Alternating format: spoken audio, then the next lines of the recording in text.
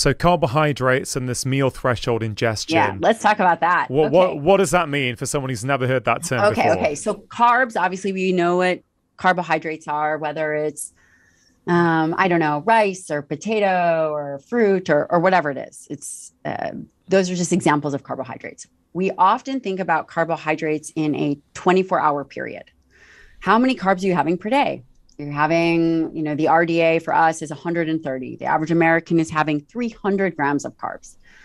What becomes very important to understand is from a practical aspect, I know we're going to talk about carbs, but I will mention, and I really want to talk about protein, the first meal of the day is the most valuable.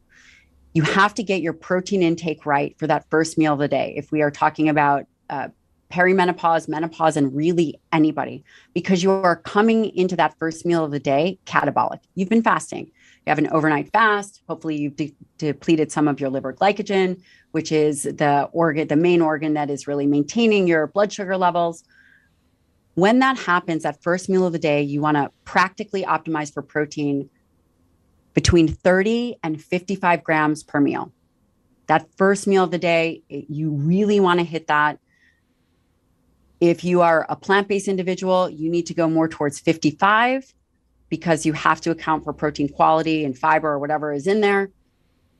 But a minimum amount of protein is 30 grams for that first meal. But this is so interesting, right? So we're now going beyond the menopause and perimenopause, aren't we? You're talking to everyone here at the moment, which is... I am. But I know you wanted to talk about... Well, no, that's okay. That's okay. Okay. No. So for all of us, you're saying... Overnight, we're in a catabolic state, which for people who don't understand, we're sort of breaking things down. So therefore... Unless you're waking up and eating in the middle of the night, which I don't recommend. Yeah. So that first meal, and I love the way that you're not calling it breakfast, you're calling it a first meal, which, of course, let's get into timing as well in a minute. But you're saying you've been catabolic, you're breaking things down. So therefore, what? You need to give your body an anabolic. So... growth, put on muscle. You need to give it that anabolic stimulus. Is that why? Yeah. So this is, if people take away nothing else from this interview, we are now getting into, we've conceptually talked about muscle.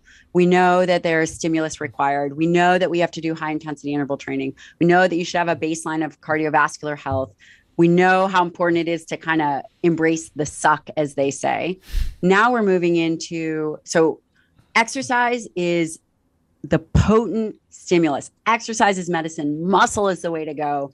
We talked about the movement perspective and kind of framing that we are not over fat, we are under muscled. Now we are moving into the next most critical aspect of the conversation, the aspect of the conversation that is completely missed.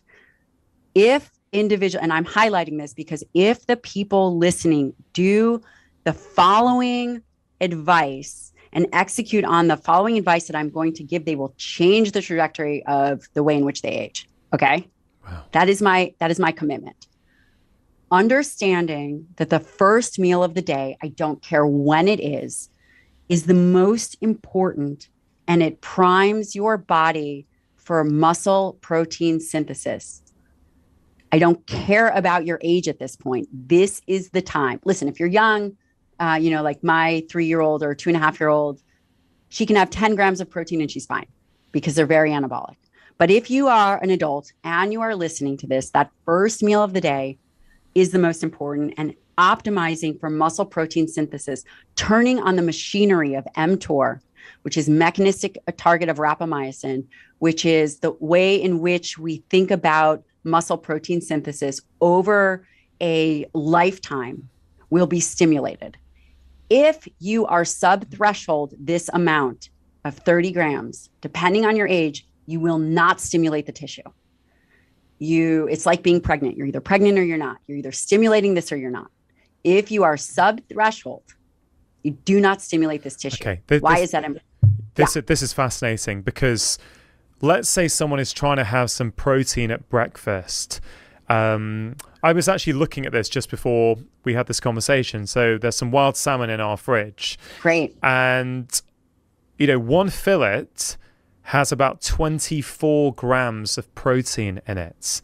Right? Okay. Right. So I think for those people who do eat fish, and I appreciate we're now getting into super controversial areas of animal protein, v plant protein. We're definitely going to cover that. So I think it's important. Which was never controversial when I have been mentored for the last 20 years by one of the world leading protein experts. It was never controversial a decade ago. It's crazy. Yeah, that is crazy. And we'll talk about that because I think it's important. But just to make it really practical for people who do, let's say, eat fish, you're basically saying if you do not hit that 30-gram threshold, you are not stimulating the necessary optimal mechanisms in your body. And I'm thinking, well, some people can't manage a fillet of salmon. Some people think, God, that's a huge amount. So therefore, this 30-gram threshold, where does this come from? Like, why is it so important? What's wrong with someone having just 20 grams, for example? Yeah, and the science around this, and I work with Dr. Donald Lyon, and he's been in this field for the last 40 years. Wow.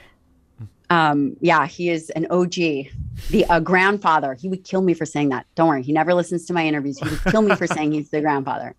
But anyway, I work with him on these. He's mentored me again for the last 20 years. And, initially we thought of protein as, an even distribution. And I'll get into that in terms of grams and even distribution. And when we think about protein hierarchy, we often, the literature really says, okay, well, the amount of protein that you ingest in a 24-hour period is the most important. And I would say, yes, the 24-hour period of ingestion is the most important, but why leave it at that? We really need to think about targeting for skeletal muscle. And we know, and this actually was the work that came out of Dr. Donald Lyon's lab, is one of his biggest contributions to science, is that muscle is a nutrient sensor. Muscle is a nutrient sensing organ. And the way in which it does this, as it relates to muscle protein synthesis, is through one of the amino acids, one of the essential branched chain amino acids called leucine. Without leucine, muscle stimulation doesn't happen. Therefore, it is very, very important to reach, and the way it does this, depending on as we age, when you are younger, you need less leucine to stimulate muscle. But as we age, the literature will show, and Don has shown it, and there's multiple other individuals have shown it, that you get up to 2.5 grams of leucine to really begin to trigger this process. When you're younger, it's like 1.8. No one is going to go look at the back of a label and say, oh, this only has 1.8 grams of leucine. And the reason you're not going to do it is because protein is totally underrepresented and it's not broken down in the label, unless, of course, you're eating a protein shake or drinking a protein shake. The body requires a bump in amino acid in the bloodstream, specifically leucine, which is in high quality proteins, to then trigger this process of muscle protein synthesis. Once that is, and we want to optimally stimulate that, which is why at that first meal of the day, the higher protein you can get, the better it is, so you can turn on that machinery. After that, okay, and let's talk about the filet person. So let's say you go, gosh, Gabrielle, I cannot eat more than one whole filet. No problem. An option for an individual is to add in a branched chain amino acid to bring up that level of leucine. What is a branched chain amino acid for people? Branched chain amino acid, you would use it in a powder, is leucine, isoleucine, and valine. It typically comes in a very specific ratio, which is 2 to 1 to 1. So 2 leucine, 1 isoleucine, and 1 valine. The reason it comes in this ratio is because how the body processes it. You don't want to just add one single amino acid just because of the mechanism. It will deplete the others. It's just not ideal. So you can have your filet, you can have a scoop of your branched chains, and now you've raised the leucine threshold. The leucine threshold is what is necessary to trigger the mechanisms in the body to stimulate muscle. Getting that first meal right. And again, a lot of the literature is, we don't know, we have an idea of how long that lasts in terms of that stimulation. But by really optimizing for muscle protein synthesis at that first meal, you have more flexibility on protein dosing for the rest. Got it. So this is really important. So yes, a couple of things I just want to say. So let's say someone was going to eat 100 grams of protein in a day, right? Yeah. Instead of having 10 well, maybe people wouldn't have 10, but let's say 5 times that they ate of 20 grams protein. Terrible idea.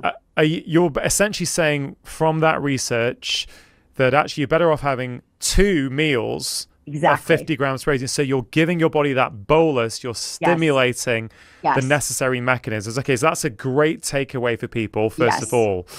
Okay, great. And then that second meal, so let's say an individual says, well, I only want to eat 3 meals a day, then the second meal can be sub-threshold because it doesn't matter. You're really optimizing muscle protein synthesis twice a day. And people, I think some scientists would argue with me and say, well, it's just really about the 24-hour period.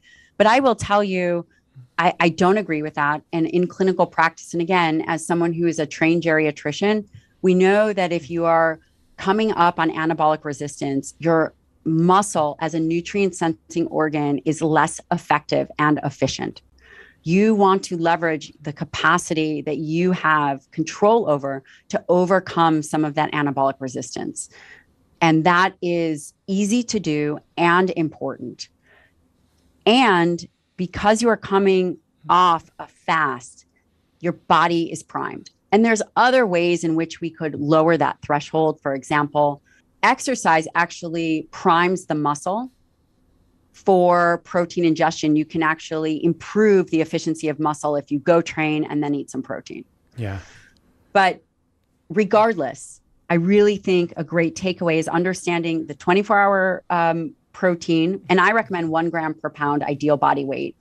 So what would that be in kilograms? That's... well, hold on. We said 140 pounds before is roughly 10 stone, right? So you're saying 140 grams of protein. Now, for a lot of people, that's going to be a super high recommendation compared to what they're used to. Right. It's also different from what a lot of longevity researchers are currently recommending.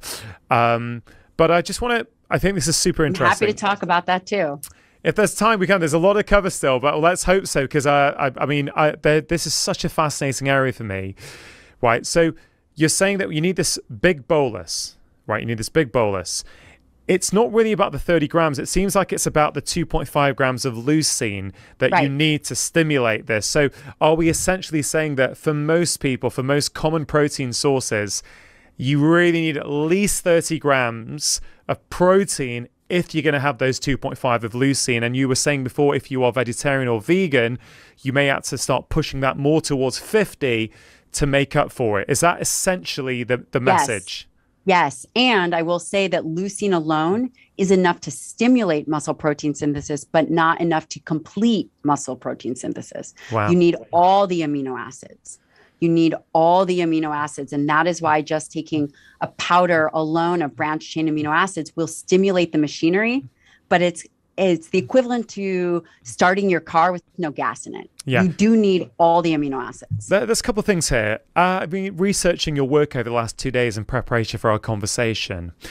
And it just so happens that the last 4 days have been quite stressful on a personal level, because my mother, she's 81 years old at the moment, and she's pretty immobile these days. On Friday, she had a fall where I had to go and basically pick her up by myself on the ground, which is pretty tricky. It's terrible. And last night, the same thing happened again. And you've mentioned a few times that you have worked in geriatric care, palliative care. Yes. Now, I just want to bring those threads together. Can you just explain, falls is a big problem, right? You've worked in geriatric care. I have to explain my own personal experience. Yeah. Put all this together for us. Why is protein, why is muscle so important? Well, I have to say that, my time as a geriatrician was incredibly traumatic. Essentially, geriatrics is end of life. Obviously, I'm not saying that about your mom, but I'm saying in clinical experience, I worked at a nursing home. I did this for 2 years. I did hospital rounds. I did palliative care. You witness people fall. You witness the aftermath of the fall. You witness the complete devastation of individuals with dementia. And that is ultimately at the core why I became so vocal. Because I believe that if you have knowledge and if you have experience, it is your responsibility. And I will say that it's not always easy to be as forthcoming as I am, right? As you know, there is a bit aggression that comes back at me, but it's not about me. It's about the experience that by me sharing this, we can help your mom. We absolutely can help your mom. And that is a very pinnacle and poignant part of my personal experience. And frankly, one of the reasons I'm so vocal, because there's so much misinformation and people that have not worked with aging or have not seen aging parents. Everybody in the middle is arguing. Everybody is arguing about longevity and nobody is talking about quality of life. Yeah. This idea of restricting protein to live 5 years longer is ridiculous. Has anyone experienced what the quality of life of having low muscle mass is, poor balance, low bone density? That stuff is devastating. When I think about an aging individual, you must prioritize protein because number one, like you said, they don't have an appetite. They eat less. The calories that they eat really, really matter. And again, we are now thinking about a different season of life. Are we thinking about phytonutrients? I mean, yeah, but that's the equivalent of window dressing on a beautiful home. You have to get the foundation right. You have to get the food matrix right. Then you can think about your elderberry syrup or your resveratrol or whatever else there is. But if you miss the foundation, none of that matters. Yeah. None of that is going to improve your survivability from a fall, which is one of the most critical aspects of an individual who is aging, what they are at risk at. Resveratrol in and of itself, for example, it's not like I'm just picking on resveratrol. I'm sorry, resveratrol, but we have to really take a big step back and look at the big picture of what the fundamentals are. And that is increase muscle mass, improve balance, have good bone density, and survive and thrive and be functionally independent as one ages. And now I'm going to circle it back to dietary protein. We talked initially about anabolic resistance, meaning the efficiency of protein utilization goes down. The most important thing an aging individual can do is optimize protein. They can optimize their protein. This can help offset muscle wasting. It can help offset the fact that they might not be training as hard. It can help with blood sugar regulation. It can help with improving triglycerides. It can help with blood pressure. These things are very valuable. So for someone like your mom, if we gave her a 30-gram whey protein shake, whey protein has a high percentage of leucine in it, I would be very happy. Yeah. And we gave her 2 meals a day that really optimized for her muscle and a little bit of creatine, 5 grams of creatine, I would be very happy. Yeah, I appreciate that because, I'm pretty on it with my mum's health and what she's doing, but actually the truth is also when we're really close, we lose objectivity. Yeah. Like I totally cannot be objective with my mum in a way that I can be with a patient. Yeah, I know that. Supposed to be. Yeah, I'm not supposed to. I'm her son and I'm trying to do the best that I can, but I realize that actually, yes, we've been increasing protein for a while, but we've not been hitting that threshold consistently. Right. And I think, wow, if mom can't work out or do resistance training, I think what you just said is really important. Having adequate protein intake is going to reduce how much the muscle wastes, because the muscle is going to waste, right? But we want to slow it down as much as possible. I've heard you share some pretty staggering statistics. I think you once said a statistic about women over the age of 65, if they fall. Yeah. And, it's interesting because there's a whole slew of things that one would think, what is their pre-existing conditions? Do they have diabetes? Do they have cardiovascular disease? What is their disease risk? And I can safely say that when an individual falls, their risk for all-cause mortality will go up. And it's very devastating. And it might not be immediately, but oftentimes it begins a very rapid decline in health. Basically, if a woman falls, she's 65 or older, her chances of walking and being mobile alone dramatically decrease. And obviously that's not everybody, but 65 or older, any kind of comorbidity, that risk of being able to be independent again is dramatically decreased. And does this speak to the body armor concept you were talking about before? Presumably, the more body armor, i.e. the more skeletal muscle that individual, that woman, that man has, then even if they do fall, that's going to protect them from a lot of the potential negative side effects. Yes. And then the other thing that we have to think about is, did they fall because they have some kind of peripheral neuropathy? Had they had low muscle mass in the past? Do they have elevated blood sugar? Do they have cardiovascular disease? Have they trained their balance? How is their proprioception? A lot of these things stem from skeletal muscle, can be augmented by taking care of skeletal muscle. So typically, by the time someone has fallen, we already have a good sense. Again, someone could fall and trip. It could be medication. There's multiple reasons as to why someone would fall, but we cannot discount that. When I was in geriatric clinic, we used to test gait speed. We used to watch, a gait speed of less than 0.8 meters per second. We used to also test sit and stand and the Romberg test. We watched this, and we know that as these decline, their risk of falls go up. Yeah. Let's go back to food and protein. You've given your view very clearly on what you think people should be doing to optimize skeletal muscle. 30 to 50 grams of protein, particularly at the first meal of the day. Yeah. Now, let's go there. Animal protein versus plant protein. This becomes delicate because of well, as you say, you've been studying this for a long time, and it never used to be controversial, but it now is. And I tell you, the problem with the controversy is that many people are scared these days of speaking up. Now, I'll just give you a quick example here, right? A very quick example, which I think you may resonate with. I have a very good friend who used to be vegan, used to have raw food, used to be vegetarian, then went paleo. Is literally very, very knowledgeable, very health conscious, has tried a whole variety of things, and she is now pretty much carnivore, right?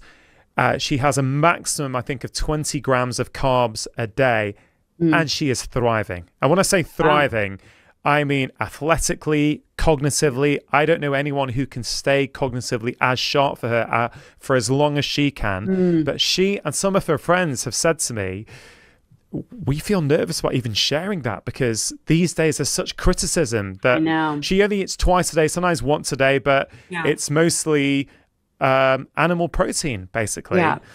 So I bring that up because I want this podcast to bring people together. I don't want division, right? I'm not interested in that. I'm interested in helping people with their health. So with all that in mind, can you talk to me a little bit through your lens of how you see animal protein and plant protein? Yeah, it's interesting. Again, like I said, we never saw all this fighting or arguments before. I mean, just like it seems as if it came out of nowhere from my perspective. In terms of the narrative, it's very interesting. The narrative would tell us that eating meat and animal-based proteins, that's bad somehow. There is no high-quality evidence to support that, first of all. And we know that nutrient-dense animal foods are incredibly valuable for someone like your mom. It has bioavailable zinc, has bioavailable iron, has bioavailable, easily absorbed B vitamins. This is critical. It has creatine in it, it has taurine.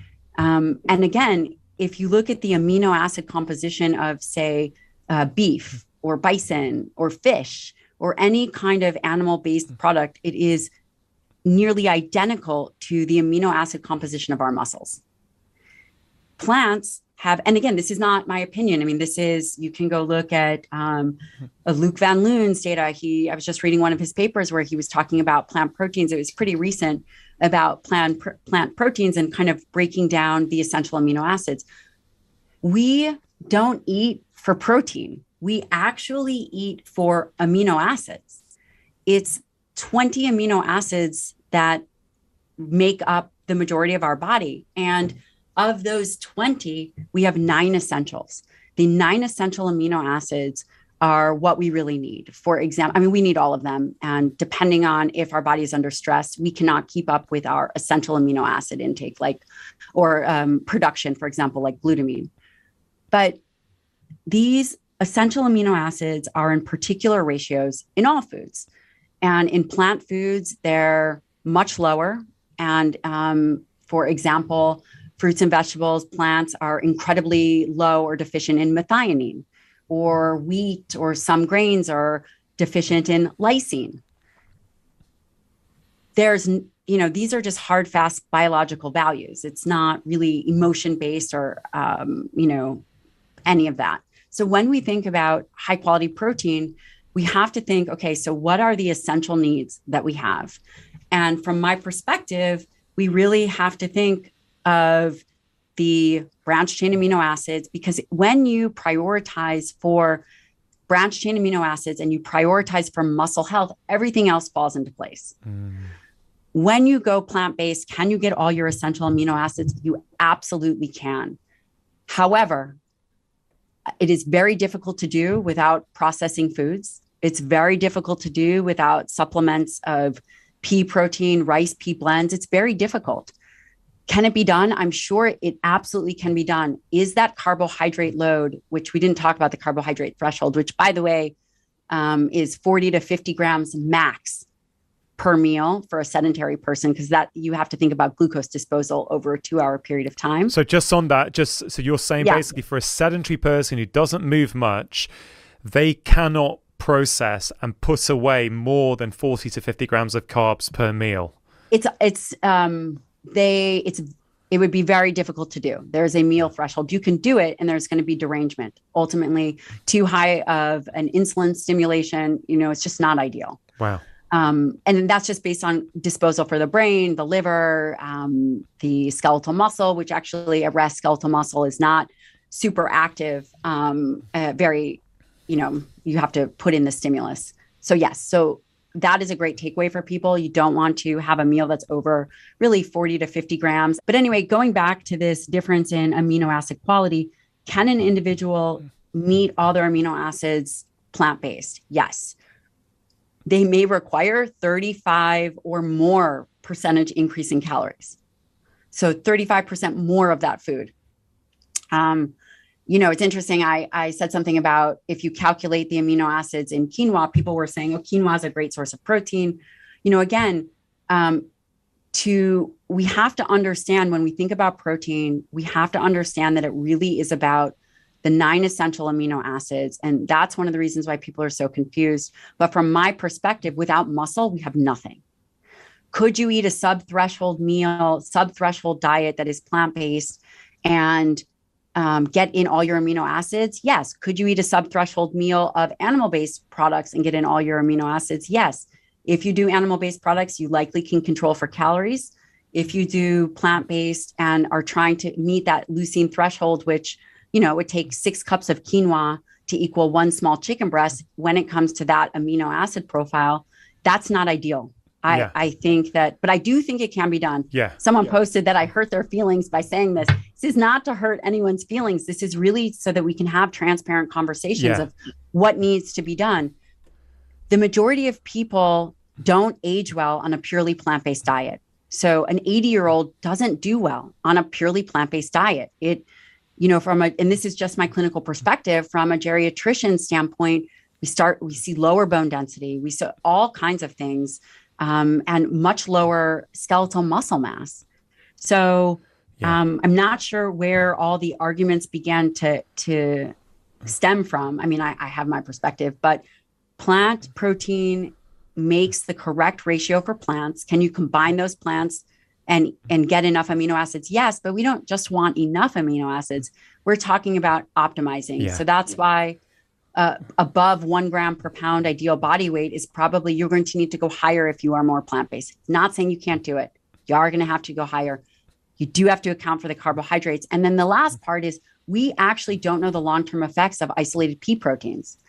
A lot of people are augmenting processed foods that we don't know what those effects are. They don't exist in nature. Yeah. So many great points you raised there.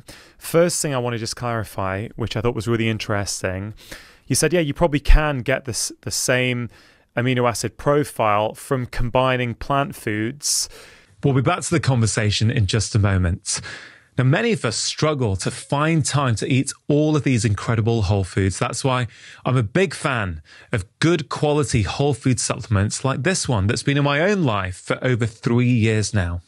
It contains over 75 whole food source ingredients, vitamins, minerals, pre and probiotics, and it can help us support our energy, focus, digestion, and our immune system. AG1 are giving my audience a fantastic offer, 1 year supply of vitamin D and 5 free travel packs with your first order. You can see all details at drinkag1.com/livemore or just click on the link below.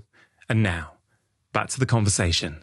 But you're going to have a lot more calories in order to do that. Now, that's really interesting, isn't it? Because it's not as if our populations are in deficit when it comes to calies. Right. So there's a problem with how many calories, how much energy many of us are carrying on our bodies, right? So that's the first thing to say, which I thought was really interesting. Second thing I want to say is throughout this conversation, I think you've been very passionate, very articulate, and very clear. When you gave that 30 to 50 gram recommendation with the first meal of the day, you said, without any prompting from anyone or me, you simply said, look, 30 grams to 50 grams. If you are plant-based, it's probably more towards the 50 grams. Yeah. I thought, this is awesome. This is a practical clinician who recognizes that a lot of people are plant-based for a variety of different reasons, health, ethics, environment, whatever it might be.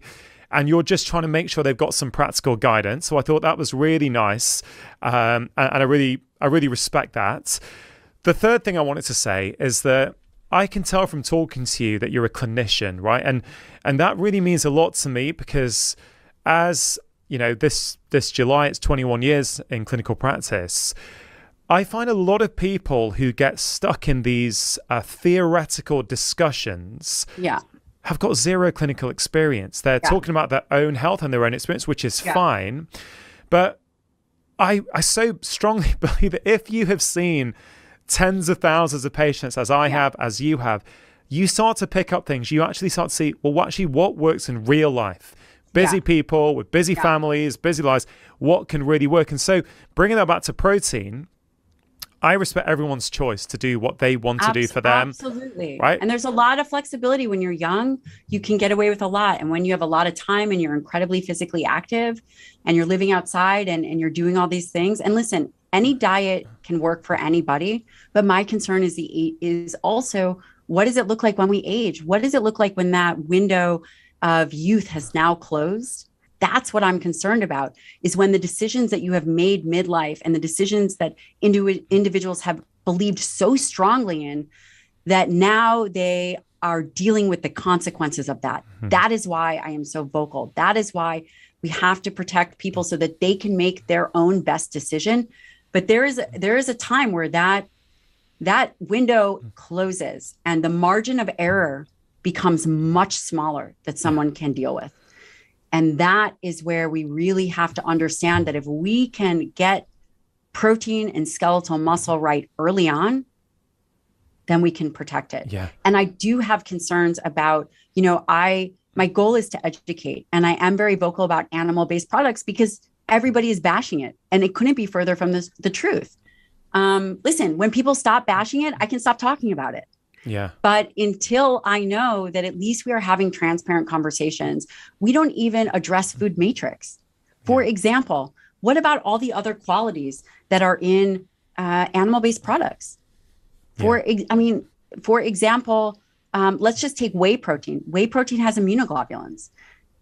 Red meat has a whole host of other components other than protein. Yeah. Plants also have these things, and it doesn't have to be one way or the other. But we definitely cannot see and say that eating a food that we have been eating for millions of years is the root of everything, the root of all evil. And then to say that plant and animal proteins are equal, I think that we are going to see an epidemic of osteoporosis, an epidemic of older individuals like we have never seen before in the next 10 years. The quality of our muscle is the cornerstone for overall health and well-being. And quite frankly, it's the organ of longevity. There's nothing more important than skeletal muscle. It is different than this idea of looking good in a bikini and athletic performance, which is, when we think about skeletal muscle, that's often what we think about.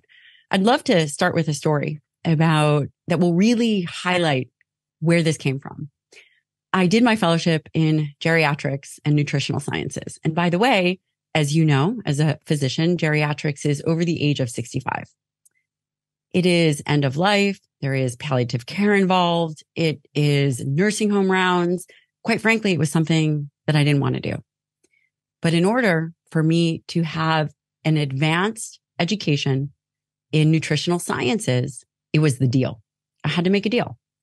In order for me to do a 2-year clinical fellowship, I had to work as a geriatrician and get my fellowship training in geriatrics.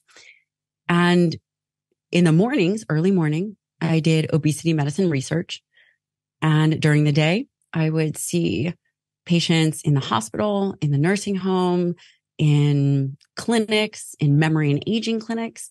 And then in the evening, I would go back to doing obesity medicine research. And one of the things that we were looking at was body composition and brain function. And, there's always that one patient, right? I'm sure you've had that one patient that changed everything for you. Any trainer listening will have that one client. Any other physician listening, any person will have the influence of one person that really changed the trajectory of their life.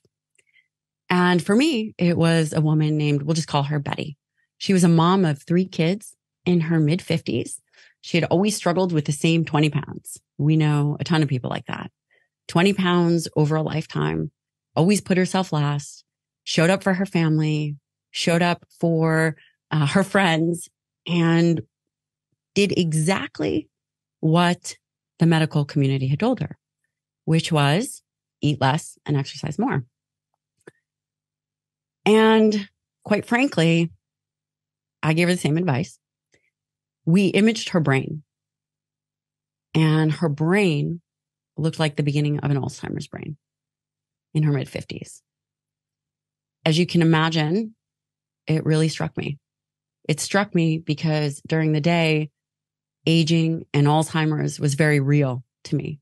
And I was seeing the implications it was having on the family and the friends and the people around individuals who have cognitive impairment. I realized that she'd done everything we had told her to. And in the process, she lost weight, just as many people lose weight, go through a process of yo-yo dieting. But she also lost skeletal muscle and destroyed her metabolism and impacted her brain. So I started thinking, okay, how is this the standard of care? So I started to really begin to put these pieces together. What was the one thing that all these patients had in common in the nursing home, in the hospital rounds, in the dementia unit? It wasn't that they were over fat. It was that they had unhealthy skeletal muscle first, and that we had been trying to fix this obesity epidemic for the last 50 years. And all of the things that ride along with obesity, Alzheimer's, cardiovascular disease, you name it, hypertension, insulin resistance, these are not diseases of obesity. In fact, these were diseases of skeletal muscle first. Insulin resistance. Insulin is a hormone released from the pancreas that moves blood sugar out of the bloodstream into the cells. And I realized, I had this aha moment that in order to get people healthy, and if we really truly cared about longevity, we had to course correct the way in which we were thinking and shift our focus from the pathology of fat to the building, the maintaining, the cultivation of the health of skeletal muscle. And that's really where this concept of muscle-centric medicine came from. And of course, I'm sure you have questions, and I am going to talk to you about exactly what skeletal muscle does, why it's an organ system. But I think it's important that everyone put themselves in the framework of understanding that we've had a narrative of constantly focusing on all these other diseases as if they're out there. But truly, these diseases begin in our 30s. It's a powerful story. And yes, we all have, I think, as physicians, as healthcare professionals, as personal trainers, we all have that one patient, that one client that started to change things in our brain, that made us question some of the things that we've been taught, or certainly question some of the ways in which we were practicing. But you mentioned there Alzheimer's in the brain. You've also mentioned the importance of skeletal muscle. Now, I think for many people, they're going to go, well, yeah, I get it. Skeletal muscle is important, but what on earth has it got to do with the health of our brain? Yeah, it's a really great question. You originally asked me, why is my working hypothesis that skeletal muscle is the cornerstone for health and wellness? Let's talk about what skeletal muscle does. Number one, it is an organ system. It is an organ system that you have voluntary control over. Quite simply, this means it's the only organ system you can directly do something about with conscious thought. You cannot exercise your liver. You cannot exercise your heart specifically to tell it to beat 135 beats a minute. Maybe if you're Wim Hof, it's possible. But for the rest of us, we're unable to tell our thyroid to produce T4. We are unable to tell other organ systems exactly what to do. Skeletal muscle as an organ system is under direct voluntary control. What does this mean? And what does it do? Skeletal muscle is your metabolic sink. This means that the food that you eat, primarily, let's say you were eating carbohydrates, 80% of carbohydrates are disposed of in skeletal muscle. You hear a lot of people talk about elevated levels of blood glucose, elevated levels of insulin. These are directly related to the health of skeletal muscle. How could a listener visualize this? Think about skeletal muscle as a suitcase. I love to pack for a trip. And let's say I am going on a trip for 4 days and I pack for 30. Think about your skeletal muscle as that suitcase. So for example, I am way overeating carbohydrates and skeletal muscle only can hold so much carbohydrates in the form of glycogen. If I am not exercising that skeletal muscle, or I don't have a lot of it, or it's unhealthy, I have nowhere to put that glucose.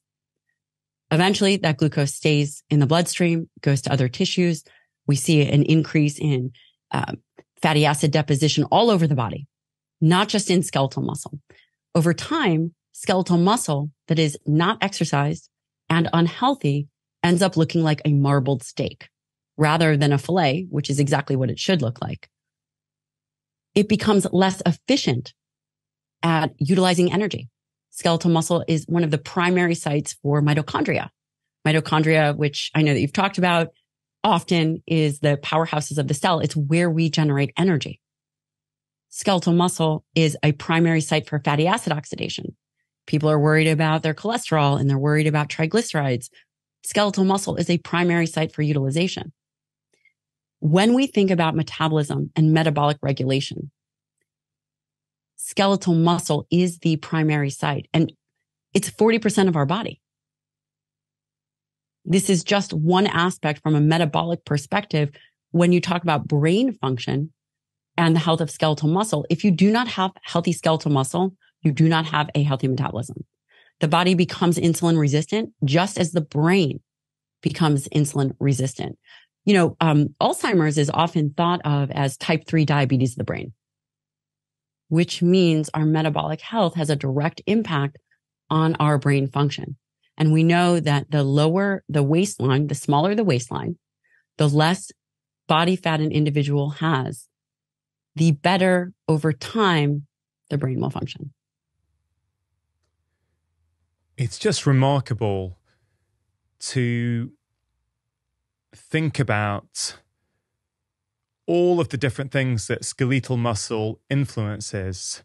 Yeah, as we discussed the first time you came on my show about 18 months ago, many of us for years have just thought about it as a physical thing, you know, dumb muscle. It's, you know, a bit more if you want to look big and be a bodybuilder, but otherwise it doesn't really matter.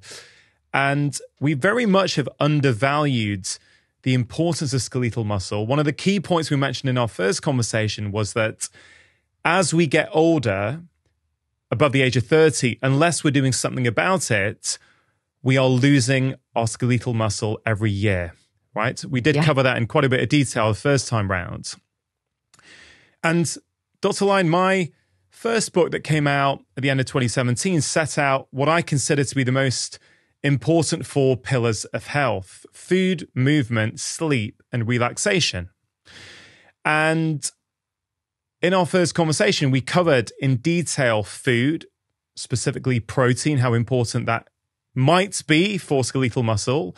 We mentioned the kinds of exercise that you recommend. You mentioned, I think, you like HIIT training once to twice a week, strength training 3 to 4 times a week, and a good cardio base, for example, walking 10,000 steps a day, something like that.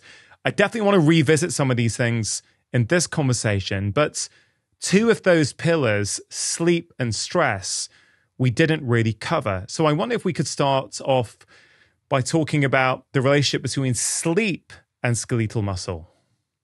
Most certainly. You know, it's a very interesting tie, sleep and skeletal muscle. And I'm going to highlight some of the emerging research, which I think is quite fascinating. One thing to keep in mind is that the research surrounding skeletal muscle has largely been based on performance, which is why we've truly missed it as a medical profession, which is why the world still thinks about skeletal muscle as this performance organ. And it's so much more than that. It interfaces with, the brain, the other endocrine organs, just everything. And sleep and skeletal muscle is interesting. Here's what is commonly thought about. When you get good sleep, you will have better recovery. This is the time that growth hormone is released. It allows for optimization of hormones. We do need to get into deep rest. It also is a time where the brain cleans itself. The glial cells of the brain clean itself. We do know that sleep deprivation over time has significant effects on cognition. One night of sleep deprivation can impact muscle protein synthesis by 18%. So it can decrease your ability for your body to create this robust response. And muscle protein synthesis is a physiological process in which amino acids are incorporated into skeletal muscle. It's what we would consider a biomarker of the health of skeletal muscle. It's one of the ways in the literature in which health, skeletal muscle health is measured, and also that muscle is doing what it should be doing. From a muscle protein synthetic response, skeletal muscle is highly plastic and highly responsive to diet and exercise. When you have suppressed muscle protein synthesis, and 18% is a pretty robust suppression with one night of sleep deprivation, and that I think that the data was 4 hours or less, impacted the ability for skeletal muscle to respond to, again, muscle protein synthesis. And this could be thought of under the influence of both amino acid influence or training influence, because those are the 2 ways in which we stimulate muscle. Now, here's the catch. A lot of the military operators will go through periods of time where they have sleep deprivation. And what some of the data suggests is that if you go through a few days of sleep deprivation, one way to counteract the influence of sleep deprivation on skeletal muscle is actually pumping up your exercise, which is completely counterintuitive. You would think that if you have gone through a week of sleep deprivation, you should probably just rest. And in fact, that's not what some of the data suggests. Some of the data suggests that an individual should really kick up their training during that time to protect metabolism and to protect and counterbalance the influence of lack of sleep. Because a whole host of other things. So muscle protein synthesis is just one portion of what muscle does. We know that with lack of sleep, and we see this in shift workers, there's an increase in insulin resistance. There's an increase in blood glucose. All of these things, I believe, to be centered around the influence on skeletal muscle. It's really interesting that if you don't sleep well, you decrease your sensitivity to the stimulus of training the next day, right? You mentioned muscle protein synthesis goes down. And as you say, you could then make the case, well, one shouldn't train. But that new bit of data there, that's fascinating, that actually you sort of insulate yourself from some of those negative effects by training. When I spoke to Professor Matthew Walker on this show a few years ago, I remember one of the things he said to me was, if you're losing weight and you're sleep deprived, then the majority of that weight will come from muscle as opposed to excess body fat. So the whole system, the whole body is connected, right? And that's why I really love these 4 pillars as a way of looking at everything, including skeletal muscle, is because each one of those 4 pillars influences the other ones. Yes, it does. You know, we don't exist in this silo. And I'm so glad that we're talking about stress, because it's often something that people don't necessarily ask me about, but I think that it's a critical importance. Sleep definitely influences the way in which our metabolism works. Skeletal muscle has probably the biggest influence, by the way, on our entire homeostasis. If you were to ask me, what do I believe is most important? Is it food, or is it training, or is it name something, ice bath, etc.? I would say the influence of exercise trumps nearly everything because of its influence on all other body systems. That is how impactful training is for people. And when we talk about stress, I'm going to throw a loophole here. When I say stress, or you say stress, that could mean, I don't know, the kids are home for Thanksgiving. That could mean I have to go to the DMV, the Department of Motor Vehicles, and I don't know if I have my right paperwork. It could also mean the death of a loved one or the sickness of a family member. We have one word to define various different states or experiences or life tragedies, on any scale. Nowhere in the human language do we have another word that describes all of these different things. Yeah. And I will say the evidence supports that how we imagine and think about stress truly does influence our physiology. Yeah, I think it was a paper I read about, if you consider the stress to be adaptive for you as opposed to harmful, it has a different physiological effect, which is absolutely incredible. The way you think about that stressor will determine its effect on you. I have seen this in real time in my patients. And I have to say it's one of the topics that is not discussed, but is probably one of the most critical. When we hear stress, we typically think of, what do you think of when you hear stress? What is the response? I mean, normally it's a negative word, isn't it? Because I think we're talking about this chronic, unrelenting stress that we never switch off from, we never allow ourselves to recuperate from. But of course, not all stress is bad. We need stress to be our best selves, don't we? I think the problem for most of us these days, and why stress has such a negative connotation, is because, we're no longer having our stress responses activated now and again because there's a wild predator approaching our camp.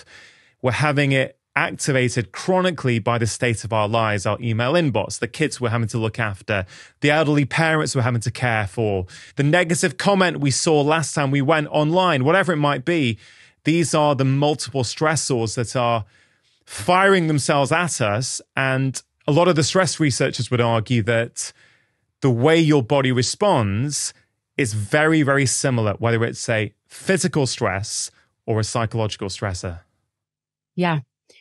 And I would say that I absolutely agree with you. What we hear is stress, and then we hear fight or flight. Fight or flight is the stress response that we are all taught about. There's an increase in catecholamines. There's an increase in blood pressure. There's a very sympathetic response. Now, I would also say that that is an initial stress response. And that stress response is a physiological response. There are 2 other stress responses. There is tend and befriend, which is somewhat of an attunement response. And this is, for example, I have 2 very little kids. When I see them in distress, instead of going into fight or flight, I go to tend and befriend. What can I do to make their life better? Some people, when they are stressed, rather than go into fight or flight, will turn to reaching out to help people. I would say that that is my initial stress response. This does a few things. It increases serotonin. It increases oxytocin. It allows us to bond. The other stress response, which I see with a lot of individuals, is a courage response. And the courage response is actually something that can be cultivated. And how is this important? And how does this relate to the health of skeletal muscle? Well, I would love to tie that all back in. And the courage response is something that also can be trained. I'll give you an example. My husband was an elite military operator. He was a Navy SEAL for 10 years. He loves jumping out of planes, which is insane. If I were to get up and jump out of a plane, I am sure that my blood pressure would be 500 over 300. I would be so scared, and there would be a whole host of things going through my head, and it would certainly be a fight or flight response. My husband getting up ready to jump out of a plane might have a slight bump in blood pressure. He might have a slight increase in some of these catecholamines, but his response is courageous. It is much more facilitating. It is of action. And that is another stress response that we are often not taught about. And there was a very interesting study that took individuals who were deathly afraid of snakes, put them in an MRI machine, put a very large snake on a conveyor belt that would then move towards an individual's head. I'm freaking out just hearing this. Okay. Right. I would be too. And initially, everybody had a fear response, and they were looking at fMRI images. They were also measuring, various aspects of their body chemistry. But what happened was the second time the individuals were coached up into what could be considered a courage response. And what they saw was different aspects of the brain lit up, and there was evidence that they were mounting a different stress response. And this was one of courage. So this goes back to saying that fight or flight is a response and courage is a choice. And if we can readjust our understanding of stress, humans are very interesting. And I'm going to tie this back into this obesity narrative. Once we hear something over and over and over again, humans believe it to be true. And we believe that that is the framework for understanding. Just like with an obesity epidemic that we've been trying to fix for the last 50 years, we've focused on the pathology of fat. And I would argue that if we ask the right question, then we'll get the right answer. And I think that that can be translated to stress. I think that we have been taught over and over again that we have this one stress response and we should reduce stress. And it's a fight or flight response. I would say that that is a repeated narrative that we can readdress and make individuals much less, I don't know if the word is fragile, but much more resilient in the way in which they interpret their environment. And what becomes so important, I know that this is really about medicine and kind of this muscle-centric approach, is that when we do things like train, this does create for some people an initial stress response. We begin to cultivate courage. We begin to cultivate behaviors that allow us to acquire skeletal muscle, which take drive and a different way in which we interface with the world. And I hope that that's not too esoteric, but truly the message that I'm trying to deliver is one of strength. And with that message of strength, I'm going to challenge the way in which we have traditionally thought about medicine, but also challenge the way in which we've thought about mindset. And I believe that stress can be enhancing. And I believe that when we recondition individuals to also believe that, then they can have a different control of their physiology, which will allow them to take massive action.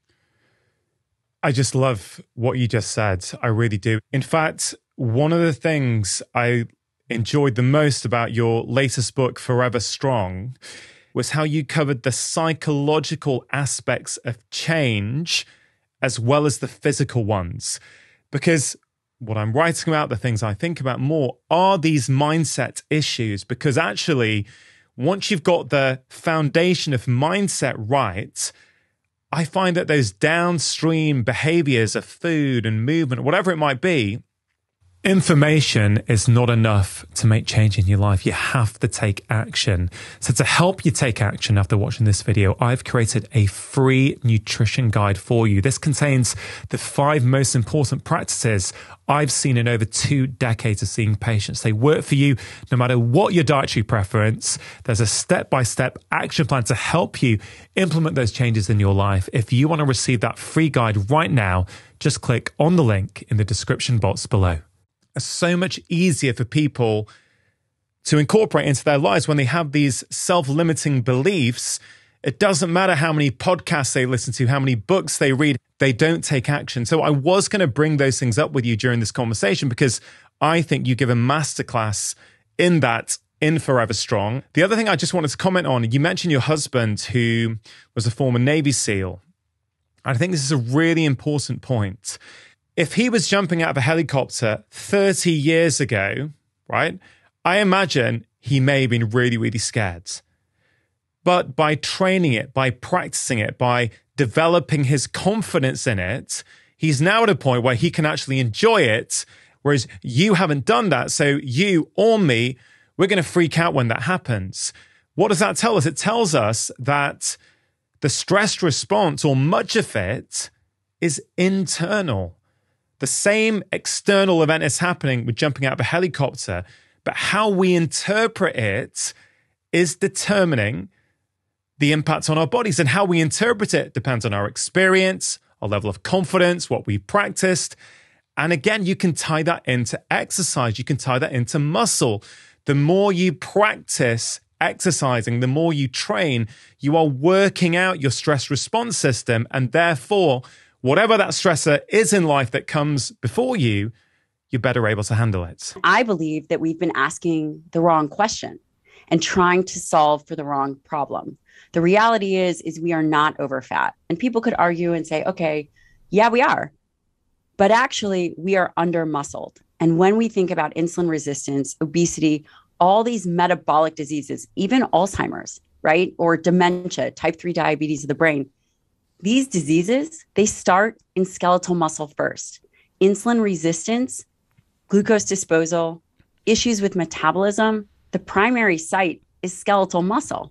Yet we've been obsessed as a culture, as a society, on just obsessed with obesity. It has been the biggest oversight in medicine to date. You mentioned the term root cause medicine. Right? What is the root cause of what is going on with our patients? I think it's a very powerful phrase, one that I think Western medicine has not fully embraced yet, although I'm very optimistic. I do think it's changing. On this podcast a lot, we talk about what is the root cause of a variety of different health conditions, and we sometimes speak about things like chronic inflammation, which of course lies at the heart of all kinds of different conditions. Absolutely. But what I've heard you speak before, what you're incredibly passionate about, is that skeletal muscle, or a lack of skeletal muscle, also is one of those big keystone areas that actually, when we don't have enough, it can also lie at the heart of all kinds of different problems, right? Yeah, totally. I mean, think about it. Physical movement is optional now. The human machine was designed for physical activity. Not just physical activity. I'm not just talking about walking. I'm talking about bouts of high intensity movement, lifting heavy things, really being physically active. And what's happened is, because our society is so domesticated, it is no longer a prerequisite to living healthy. And if you think about muscle as the pinnacle, right? The pinnacle of health and wellness, it makes up, depending on the person, 40% or more of the individual, right? Of our individual tissue. It is the largest endocrine organ. And yes, skeletal muscle is an endocrine organ. But what's so fascinating is it's now become optional to use it or not.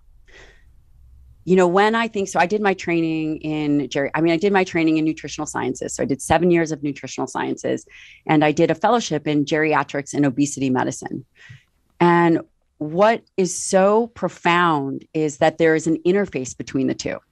Obesity, sarcopenia, Alzheimer's. And if we can address skeletal muscle early, and we are seeing issues with skeletal muscle in lean, quote, healthy individuals, young populations, because insulin resistance in skeletal muscle, which, insulin resistance is this concept of requiring more insulin to move glucose out of the bloodstream. So glucose is toxic. We need it, but it's toxic. And these issues they could easily start a decade before we are even seeing abnormalities in the bloodstream, before we are even seeing elevated levels of insulin. And that's an issue. So what's happening is we are missing the mark. These diseases are starting in your 20s and 30s. Yeah. You mentioned a few terms there. Sarcopenia, which we're definitely going to get to. Yeah. You also mentioned, though, which I want to go here, I think, which is we're seeing issues with skeletal muscle early, right? Yeah. That is, I think that sentence alone leads to so many thoughts in my mind. First of all, what is skeletal muscle for people who are not familiar with that term? Of course. And then when you say early, what do you mean? How early are we seeing these things, and how worried, I guess, do we need to be in terms of motivating us to change our behavior? Yeah. And these are fantastic questions. Let's start by thinking about skeletal muscle. Skeletal muscle is really the tissue that you have voluntary control over. When you think about your biceps or your quadriceps, that it is the muscle you have voluntary control over. As opposed to, let's say, in your gut, muscle. You've got smooth muscle, which right. You can't control. Your food goes, through the digestive tract. Okay, so when people hear skeletal muscle, I think a lot of people think of strength training, and if I work out in the gym and lift heavy weights, I will grow bigger muscles. Now, of course, not everyone's going to think of that, but I think a lot of people think of that when they hear these terms. Now, I think we've undervalued the importance of strength and skeletal muscle in health, as you do for sure. And when I'm talking to groups of people, one of the things I often say to them is, hey guys, listen, once you hit the age of 30, right? And I might crack a joke there sometimes, depending on who the audience is, but once you hit the age of 30, unless you do something about it, you are losing muscle mass every single year. So first of all, is that consistent with the latest research? And at what age do we start losing this really important commodity in our body, which is skeletal muscle? Yeah, this is, first of all, thank you so much for providing a platform to talk about it. It is, if we can get this message out there, this will change the world. Now, you said a couple really important things here. Number one, when do we lose it? And I would argue, how do we grow it? How do we maintain its health? From a very young age, your body has this potential for muscle growth. You are very anabolic, meaning your capacity to put on muscle really starts very young. When I say very young, I am talking about, I have two very little children. The more active they are, the better that's going to be for their muscle mass potential. Now, it's very important from a young age to train. And people are like, wow, you can't tell kids to train. No, children must be physically active. They were designed to do that. One of the worst things that we can see is childhood obesity. And the reason is because skeletal muscle is definitely affected by obesity. The potency of skeletal muscle to have that hypertrophy mechanism, which you were talking about, you go to the gym and you build muscle, it becomes blunted. The ability to respond, the ability for the muscle to respond to dietary protein, which is really important for stimulating, it's a key component to stimulating skeletal muscle, becomes blunted. The age in which an individual begins to lose muscle can really depend on their physical activity. If they have a chronic illness, you pointed out that low levels of inflammation create all kinds of diseases. Low levels of inflammation impact skeletal muscle. Wow. It blunts skeletal muscle activity. And can some of these things arguably be overcome with exercise and diet? Yes, exercise is going to be a much more potent stimulus than diet, which is wild because of the physiological pressure that an individual can put on its tissue. As we age, there's a natural phenomenon that happens, and this is called anabolic resistance. And I say this cautiously because the majority of the models that we've been looking at for aging are oftentimes sedentary or only moderately active individuals. We don't have a huge body of evidence to actually see if anabolic resistance can be pushed off for highly, highly active individuals. So I'm going to explain what anabolic resistance is. Anabolic resistance is a decrease in the efficiency of the skeletal muscle to, number one, recognize and utilize dietary protein. So the mechanism of actually stimulating the tissue becomes less. Now, that typically happens, that could happen in your 40s. And what that means is that, so if you eat the way that you did in your 20s, and let's say you wake up and you have 2 eggs in the morning and a piece of toast or maybe a little bit of yogurt, you will be at a sub-threshold protein amount. You'll never stimulate that tissue. That's a problem. And we'll obviously talk about nutrition. The question of when does this start is very variable on the way in which a person has taken care of themselves up to that point. Inevitably, anabolic resistance does happen, and that makes it much more difficult for individuals to build muscle, to stimulate the tissue. And that really, I believe that can happen at any age. In an aging population, it can happen with destruction of skeletal muscle. As individuals age and they don't take care of skeletal muscle, we've all seen a marbled steak. Well, what do you think happens to our tissue? We could be walking around with skeletal muscle that look like a marbled steak, and that decreases its ability metabolically for glucose disposal. It decreases its contractile potential. It decreases its ability or efficiency to turn over and repair. There are all kinds of problems. And again, that can start in your 30s. That can start in your 40s.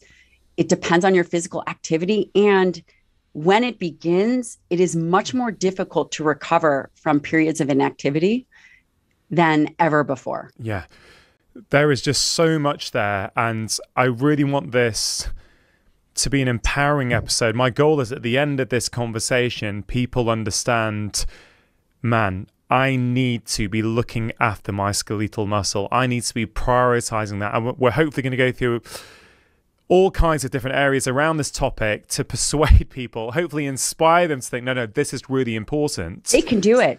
They can do it. Yeah. And there's the first thing you said that really, really made me reflect and think was what you said about children.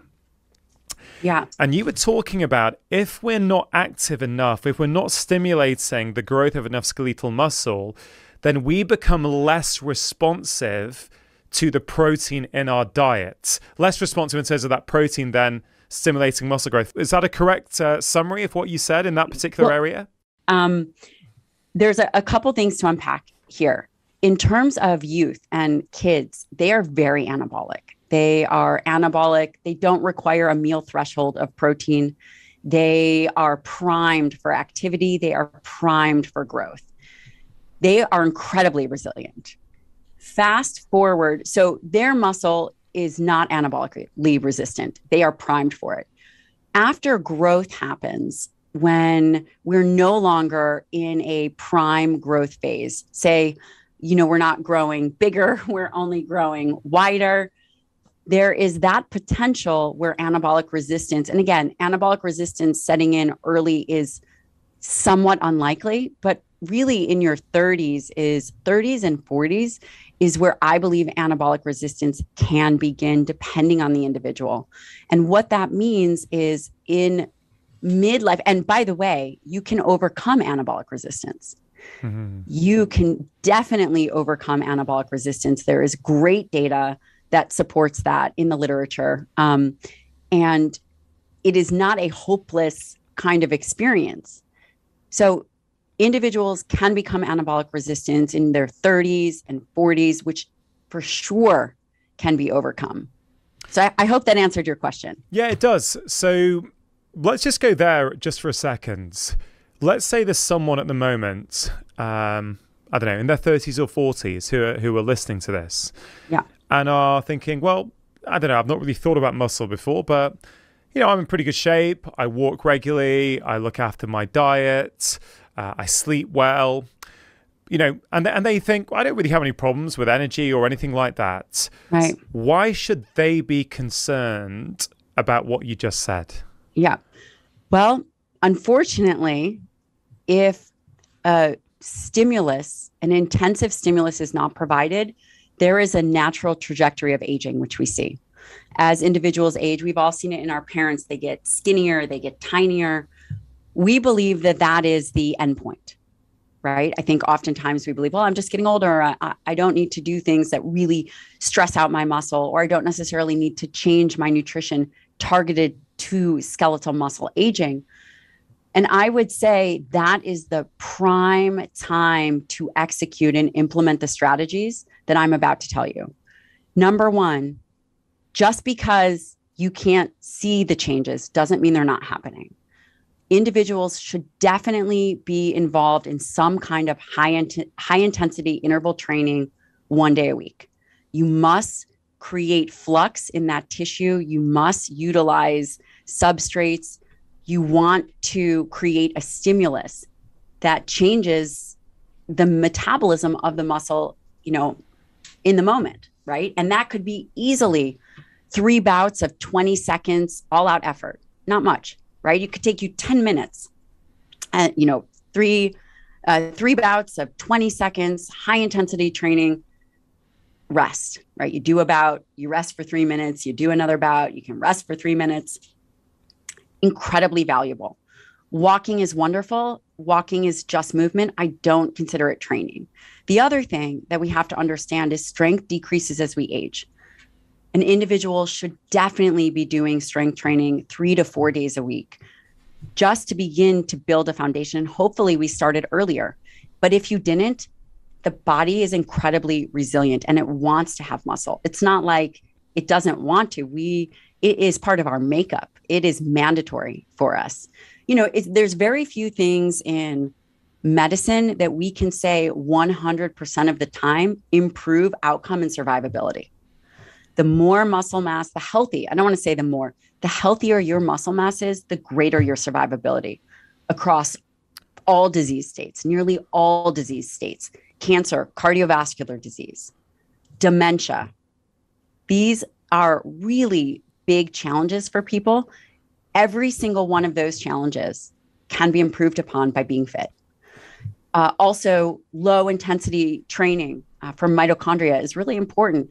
There's a huge push for resistance exercise, which is a non-negotiable. There's also value for doing cardiovascular training. It improves mitochondria. It really helps overall wellness. And a lot of the data for muscle as this endocrine organ, which it is, when you contract skeletal muscle, it secretes myokines. Myokines go throughout the body. The most studied myokine is interleukin 6. Yeah. This is interesting because interleukin 6 people think about as a cytokine released from cells of the immune system, which create a pro-inflammatory state. But exercise is also skeletal muscle. What it secretes, this is an immune regulatory organ. Skeletal muscle is not just about fitness. It's not just about managing blood sugar. It is an immune modulatory organ. It interfaces with the immune system. So when you do cardiovascular activity, interleukin 6 can increase 100-fold. And it actually has a different effect on the body and can help counterbalance the inflammatory mechanisms in the body. That is profound. Yeah, it's so fascinating. It really speaks to how the body really is one big interconnected system. Nothing works in isolation, because you already so far mentioned how better skeletal muscle will help you with longevity, Alzheimer's, type 2 diabetes, immune system function. We're going to get into hormones later on. We're going to talk about all these things, but it's amazing how one thing can impact so many different systems of the body. And I think this again really speaks to this point, Gabrielle, that I think we've thought muscle is just dumb muscle. It's just like a physical thing that we can see. We don't realize actually, this is an active organ, right? It's an endocrine organ. Yes, it's an endocrine organ. It is not just about being jacked and tan. And we also, I think there's in society, we think about it for teenagers and people in their 20s, they want to look buff, they want to look good, right? So they're the ones lifting weights. But I've come to the understanding over my career that actually it's more important, the older you get, right? It's actually more important then. I'm not saying it's not important as a teenager. I'm just saying but it actually goes up in importance. Now, before we tackle that, you mentioned 3 very practical things there that I think will be really interesting to people. So can we just dive into those a little bit just to get some clarification? So the first thing you mentioned is once a week, do some form of high intensity interval training. Now, I want to clarify this because a lot of people, when they think of skeletal muscle, they're thinking about lifting weights, whether it be in the gym or at home, to work on their strength. Yet when you're doing HIIT training, like let's say people do these 20-second sprints all out, they rest for 2-3 minutes and they repeat 3 times, which can be done in under 10 minutes, which is very, very practical for people.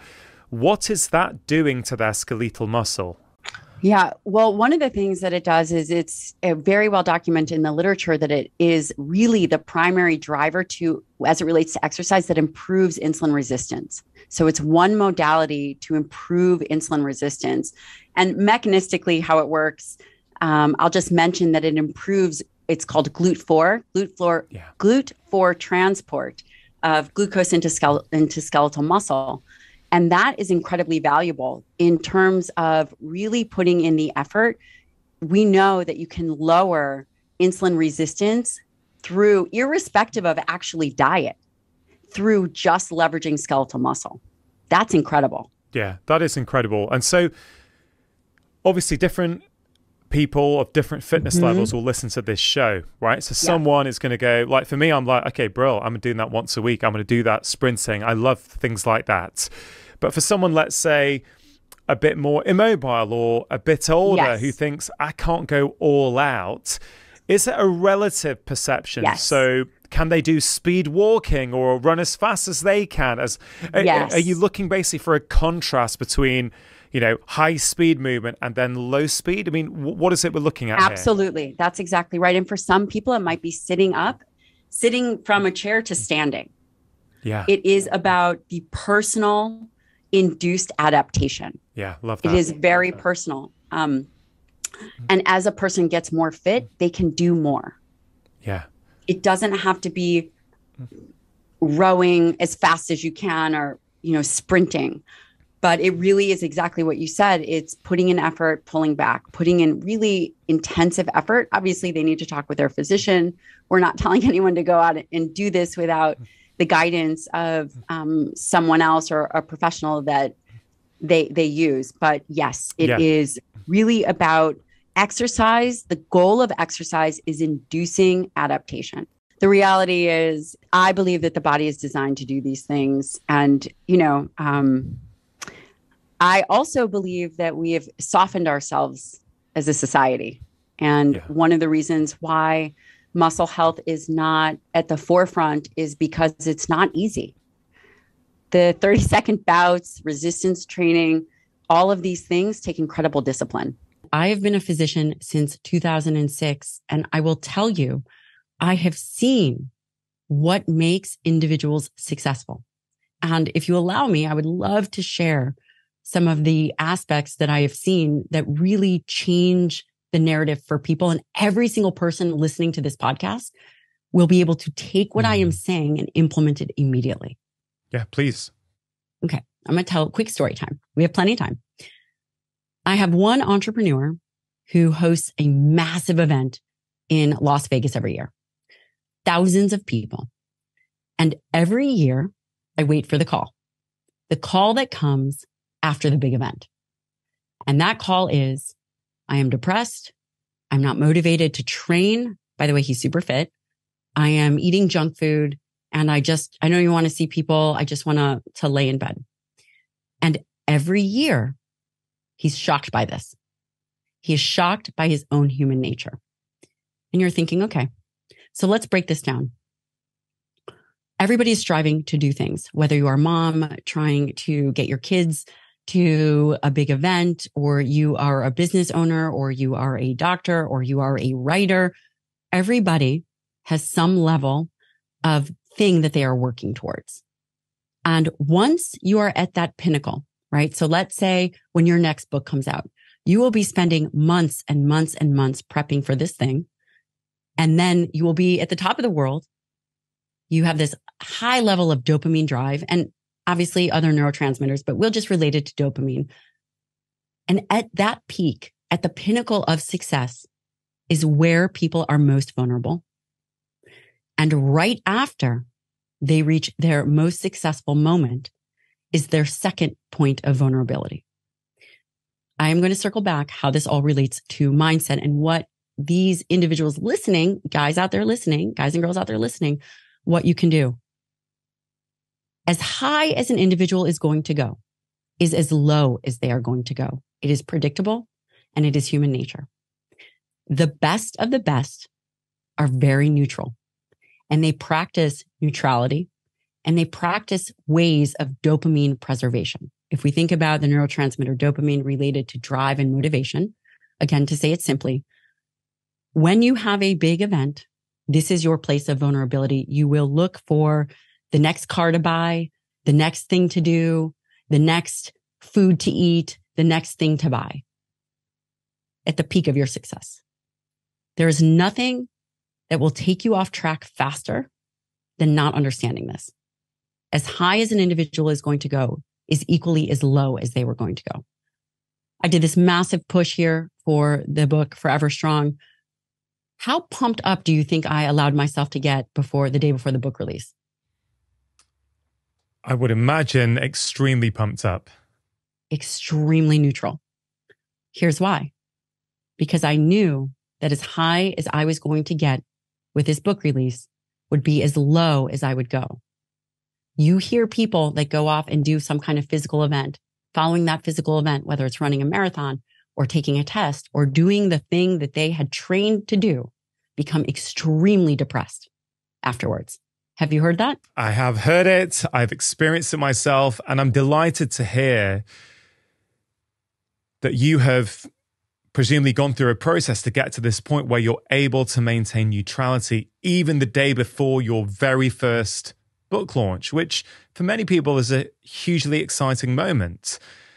But I totally agree with you. I've had it before when I wasn't emotionally neutral and I'd have the highs and lows. And for the last few years, I say the last 2 or 3 years, I feel generally pretty neutral a lot of the time. It doesn't mean I don't enjoy life. I enjoy life more now than I ever have. Right. Because of that neutrality. People will often say, yeah, but I want the highs. I don't mind the lows, but without the lows, I don't get the highs. You can have it, just not with that same amplitude, and it's much more sustainable. For me, Dr. Lyon, a lot of that is coming from, I guess, the sort of things we were talking about related to your husband jumping out of a helicopter.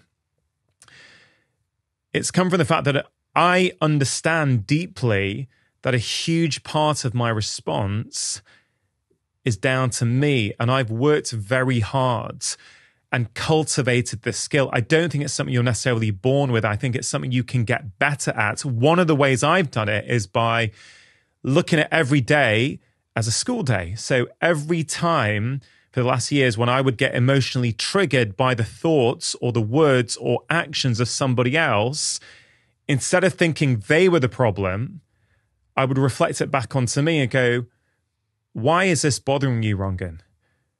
Do you expect to walk around the world and expect everyone to say the things that you want to hear? No, that's completely unrealistic. So therefore, I can't control other people's words and behavior and actions, but I can control my response. And so by doing this as a diligent daily practice, I've now got to the point where a lot of that is default, and bringing it back to health for people tuning in who want to have more vitality, they want to live longer, they want more energy, they want to lose weight, whatever it might be.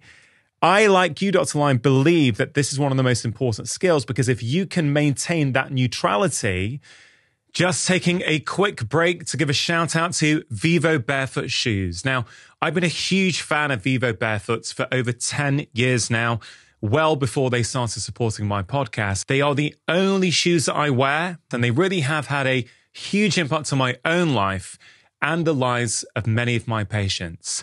You see, when people start wearing minimalist shoes like Vivos, you can see improvements in things like back pain, hip pain, knee pain, foot pain. Even things like plantar fasciitis can often get better. And scientific research shows us that just wearing Vivos for about 4 months or so improves the strength in your feet by over 60%, which is absolutely incredible. One thing people don't realize about these shoes is just how flexible they are, which allows your feet to do what your feet naturally want to do rather than the shoe dictating your foot's movement. Vivo Barefoot are giving my audience a 15% off one-time code when you make your first order, and they make it really easy for you to give them a try. They give a 100-day trial for new customers, so if you don't like them, you just send them back for a full refund. I'm a huge fan. I really hope you take advantage of this offer. To get your 15% off codes, all you need to do is go to vivobarefoot.com/livemore or click on the link in the description box below. It's easy not to go to the alcohol. It's easy to not comfort eat the sugar or the ice cream, because those things are, in my experience anyway, they are usually downstream consequences of these kind of upstream patterns.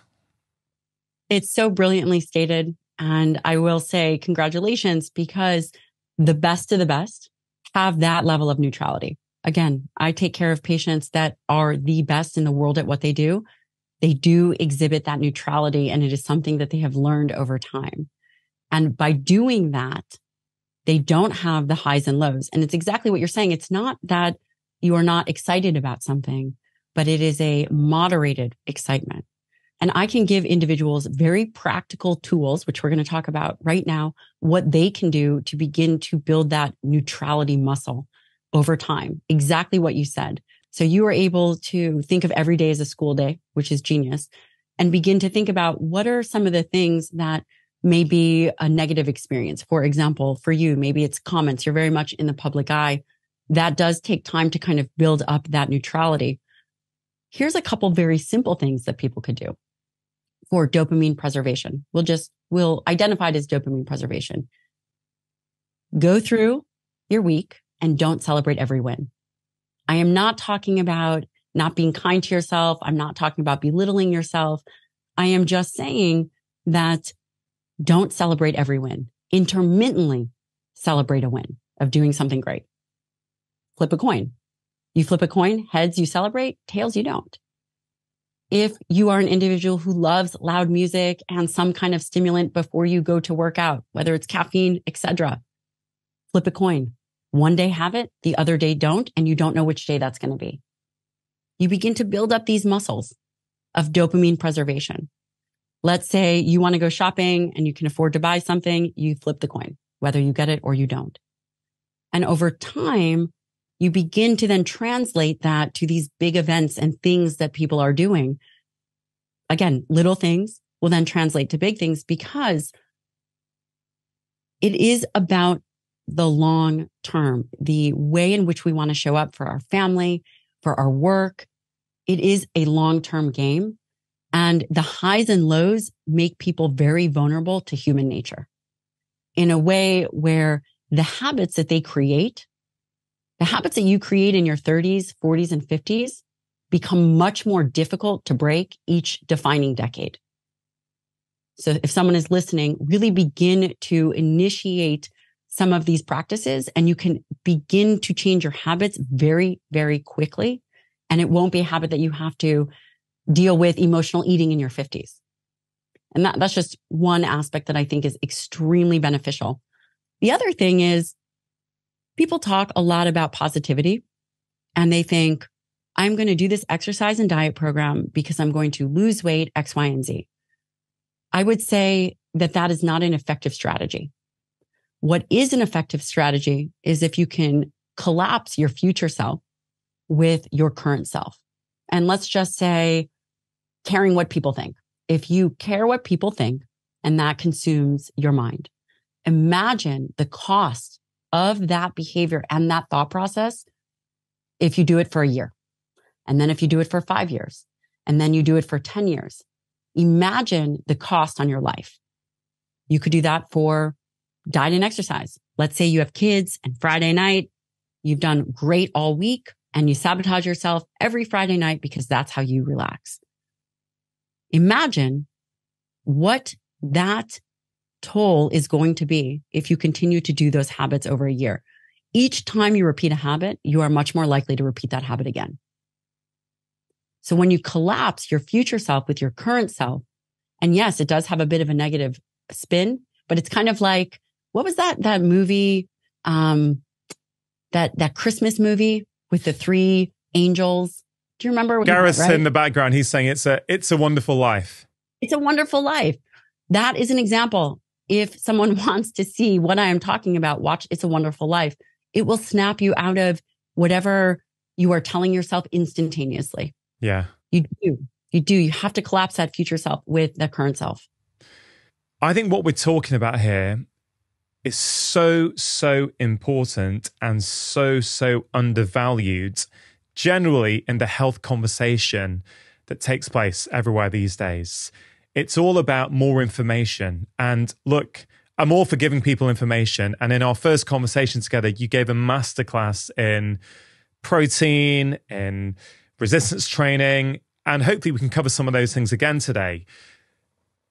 But I think people, even with that information, don't always manage to make change. So let's imagine a scenario, and given the time of year, it's January, and someone is thinking, this year something is going to be different. You know what? I'm getting my stuff sorted in 2024. And in my view, if you don't take a different approach, why is it that 2024 is going to be any different than 2023 or 2022 or 2021? So instead of trying to buy a new book or a new diet plan or a new strength program, whatever it might be, sure, do that. But you need to go a little bit further upstream as well. So can you relate what we're talking about now to people wanting to create healthy behaviors? I have a great solution for this. Are you ready? The solution is we set standards. We don't set goals. Standards for how we show up, standards for how we execute. You no longer need to set goals. If you have a weight loss goal, this sets you up for failure. The first thing that people should do is set a standard for how they want to show up. For me, I show up, I train. It is a standard that I have set for myself. I eat a certain kind of way, a certain amount of protein, certain kind of carbohydrate. It's a standard. It is not a goal. And when we shift away from goals, because goals are variable and you have an opportunity to meet that goal, or you have an opportunity to fail at that goal. But when you set a standard for the way in which you function in your everyday life, and I encourage people to write it down. Yeah. What is the standard that you are going to set for yourself? And then execute on that standard. An individual will find that everything else falls into place. It's really interesting because you're saying set a standard, right? Say what you're going to do and do it. You know, be accountable. In fact, there's a section in your book, I think, called Erecting Guardrails for Accountability, which I really enjoyed.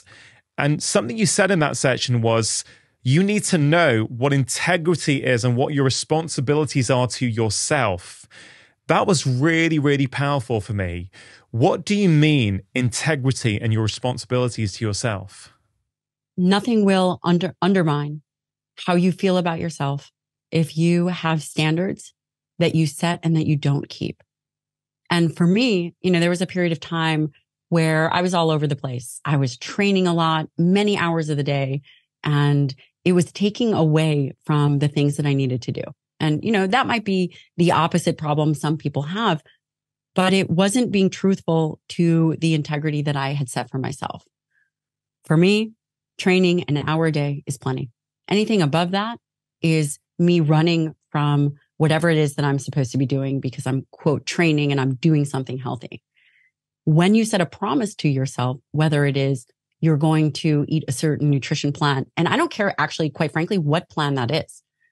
You can define it, which you should, exactly what you are going to do. If you are comfortable having a drink on the weekends, that gets written out. You define what it is that you are going to be doing. That is your plan. You make a promise to yourself that you're going to keep that plan. And every single time that you don't, you come out of alignment. And what is the best effective way to put something back into alignment? I mean, from my experience, it's a consequence. You have to have a consequence for your action. If a consequence is big enough, it makes you reevaluate what it is that you're doing. If a consequence is big enough and it allows you, it's like with a little kid, if you change their focus, they'll forget why they're angry. And it's not that the thing that they were angry about was was an important thing. Maybe I didn't scramble the eggs in an appropriate way.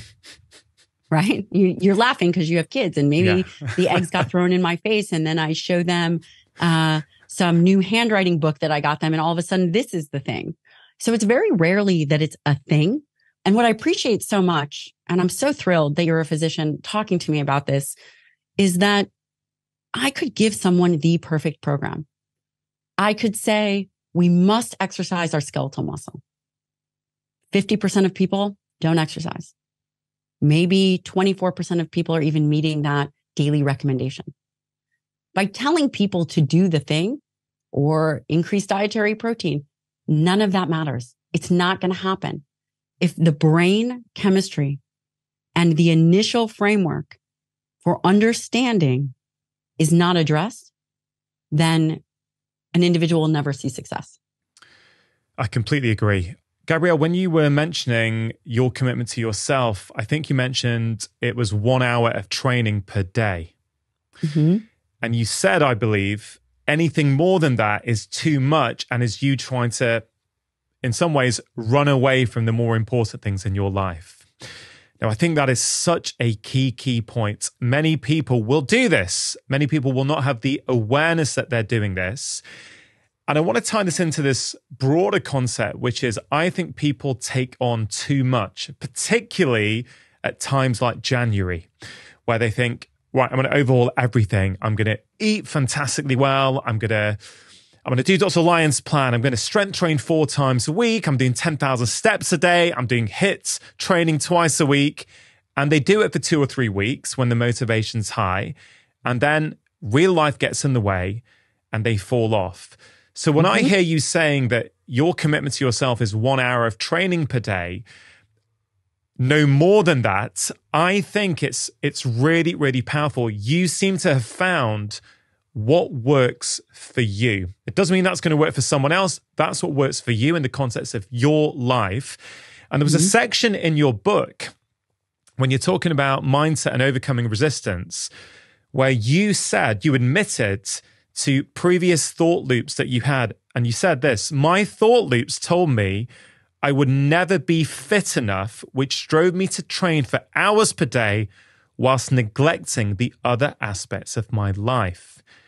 Can you speak to that a little bit, please? I think it's really important that we understand. I will say this first, that motivation comes and goes, and you have to plan for that. You cannot be shocked by the fact that you will not be motivated. I was able to address all of that stuff many years ago. There are many times now I do not feel like training. I have 2 very little children. My husband is a first-year surgical resident, which means he works 100 hours a week. Here's what I do. I am not surprised by the fact that I am not motivated to train. What I do is I have it all set up. For example, I have training partners that I know are going to be meeting me at the gym. I am not going to let them down. I would never not say I'm going to show up for something and then not show up for it. I know that when I get off of a plane, I will go and I'll train. I don't feel like it. I'm already trying to, every Saturday we do this, or every Sunday we do this big group workout. Every Saturday night, I am trying to talk myself out of how I'm not going to be going and showing up for Sunday. Yet we're all surprised that we're going to start on a program January 1st. And then we're shocked by the fact that we're not motivated in 2 or 3 weeks. Plan for that. You're not going to feel motivated. You are going to feel motivated the first week. Failure to understand and plan for the fact that is absolutely going to fall off is a complete misstep. You plan for that. You have your teammates in place that you are going to show up for, because if you're not willing to do it for yourself, you will definitely show up to do it for another person. And yeah, that's all I can say about that. I am definitely not motivated a lot of the time, but I still will show up. I think relating also to your 1 hour a day of commitment to training, I think is this idea that there's a cost to everything we do. There's a consequence to everything.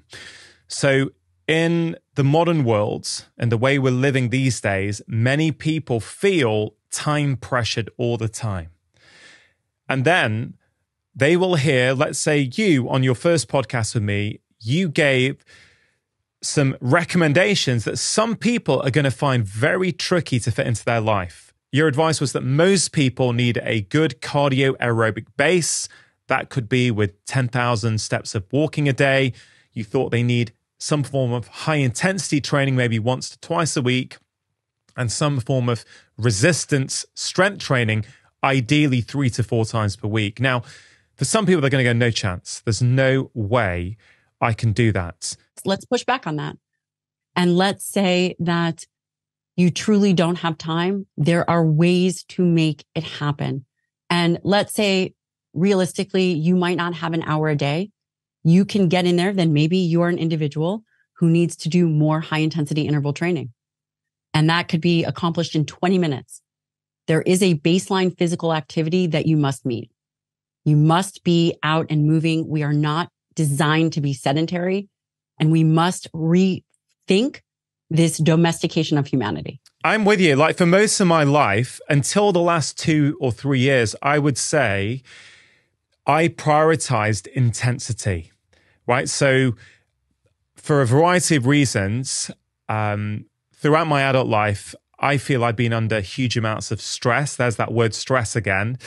Now, I would always move my body. So listeners of this show will know that I do a 5-minute strength workout every morning whilst my coffee is brewing. Now, you may argue that 5 minutes is not enough. I'll take it. But I would say I keep in pretty good shape from doing that now. Over the last 2 years, things have changed. As I have got older and I look in detail at the research on movement and exercise, I'm like, hey, Rongan, listen, if you want to be a capable, strong, resilient human being, you got to move your body. So I am now committing to 1 hour's movement a day, right? And I love these daily things because if it's daily, it's a habit. Now, it doesn't mean I'm going to run every day, right? Some days it will be a 1 hour fast walk. Other times it will be a run or whatever it might be. But by making it a rule, by making it a standard, then I'm accountable to myself. And I want to tie that in to this time of year, right? Even if people just commit to one thing and they do it, I think that is the best thing you can do. You give yourself evidence that you do what you say you're going to do. You are onto something, my friend. And what you're also onto is shifting a narrative and a way of thinking of how we have to age. Does this take time commitment? Does it take physical effort? Is it sometimes uncomfortable because the last thing you want to be doing is push-ups and squats in your kitchen? Yeah, it's a drag, potentially. But the outcome is so beneficial when you are leveraging this organ of longevity from a lifetime trajectory of, it's like putting money in the bank. You are doing what you need to do. It's an organ system. It is an organ system designed for movement. Yeah. When you are sedentary, your muscle becomes insulin resistant. When, it goes back to this analogy of the suitcase of going on a trip for 4 days, but packing for 30. You are creating flux within your skeletal muscle. The other thing that you are doing that one must recognize is that skeletal muscle is currency, but it is the only currency that cannot be bought, cannot be sold, it cannot be traded for. Skeletal muscle is a currency that must be earned, and you are earning it daily. And through that process, you are becoming a certain type of person, someone who is physically strong, someone who is mentally disciplined. You are becoming a certain person capable of having skeletal muscle. And the two are not different. Yeah. In that chapter, I think it's chapter 9, you say, don't think of training as an activity with health benefits. Instead, consider it as a baseline requirement for wellness and an essential component of maintaining health and protecting longevity. If we're talking about society and how society's changed so that many of us now are overfat and undermuscled. Yes. A lot of people, and I would say, again, I'm not a woman, but from what I can gather, a lot of women are fearful of strength training because cosmetically they don't want to have hypertrophy. They don't want to put on muscle and look really, really muscly. Yeah. Now, I have to bring it up because I think some people will be thinking that. And that's very difficult. And I also want to correct myself. So I think about it in terms of hypertrophy, but it's not because I think about it in terms of hypertrophy by how we look. Okay. And I think that that's really important because the last thing that I want to do is, okay, well, now I got to do, I'm happy with how I'm looking. I'm fine. I don't want to go do resistance exercise. The reason I think about hypertrophy is we have to think about skeletal muscle as, again, body armor, as the amino acid reservoir, as a site for lipid oxidation. Everyone cares about lipids, fatty acids, as a site for glucose disposal. It's not enough to just do kind of the bare minimum. And the reason goes back to that anabolic resistance and that trajectory of aging. Skeletal muscle, it can be the first thing to go. Because it is the amino acid reservoir, the body in need will take from skeletal muscle. And that becomes really important to understand. And yes, we also have to talk about mobility and functionality and activities of daily life. And, the wider the waistline, the lower the brain volume can be. Yeah. So I would hate for someone to say, oh, well, it's resistance exercise. It's just for hypertrophy. Yes, but not for the hypertrophy as it relates to bikini. Yeah, that's important, but really the medicine that muscle provides us. Yeah, that's beautiful. The medicine that muscle provides us. That's what we need to start thinking about when we think about muscle. It's medicine for the body. And as you say, and as a lot of the research points to, after the age of 30, unless we do something, it starts to decline. Yeah, and it can be rapid. It depends on the person. So, for example, let's say someone got sick and they were in bed. Their strength within 2 weeks is going to exponentially decline. Yeah. Strength, muscle size, all these things happen very quickly. Well, you said body armor. I thought that was a really evocative term. Yeah. And it made me think of resilience because I thought, and I don't know what your view on this would be, but as you said that, I thought, yeah, the more body armor you've got on you, then you become more resilient to 100%. Whatever may happen, like unpredictable things that you don't know might be around the corner, whether it's... Which always happen. Which happen, yeah, a crash, or you get injured, or you get knocked over, or whatever might happen. Your body armor at that point may, I guess, reduce your risk of injury, number one. Yes. And two, if you do get injured, may... enhance the speed of your recovery. So is resilience a way that we can look at muscle as well? Absolutely. And what you said is absolutely correct. I remember I had a patient, and this patient he was a cyclist, And he was always really into weight training, which is unusual for a cyclist. He was very physically fit. He got into a horrific car accident. It took him a year and a half to recover, to come back. He had to learn how to walk again. Wow. And the doctor said the thing that saved him was the amount of muscle that he had on him. It not only saved him in the actual injury, but it saved him in the way that his body, again, he lost a lot of blood. His body went into a very, very chaotic, highly catabolic state. And the fact that he had muscle, they believe, was the reason he survived. Yeah, so this then enhances the muscle as medicine argument even further. This is muscle being life-saving. Yeah. I mean, that's effectively what you just said. It is. Having muscle, having good quality skeletal muscle on him, potentially either solely or certainly contributed hugely to his life being saved. Now that is huge, right? A young, fit cyclist having his life saved purely because of the amount of muscle.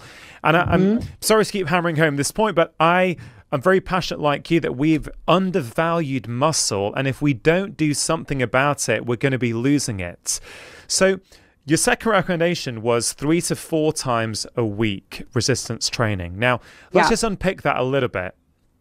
On an evolutionary level, of course, our hunter-gatherer ancestors didn't, have these 30, 40-minute set periods, 3 to 4 times a week, where they would work on their strength. Their lives were their gym, right? So they were always lifting heavy things, doing stuff. So, for example, let's say someone listening to this is active. They move around, they're gardening a lot, they walk to the supermarket, they they buy their shopping and they lift and they literally walk home. Let's say they walk home for a mile, lifting 3 bags of shopping in each arm.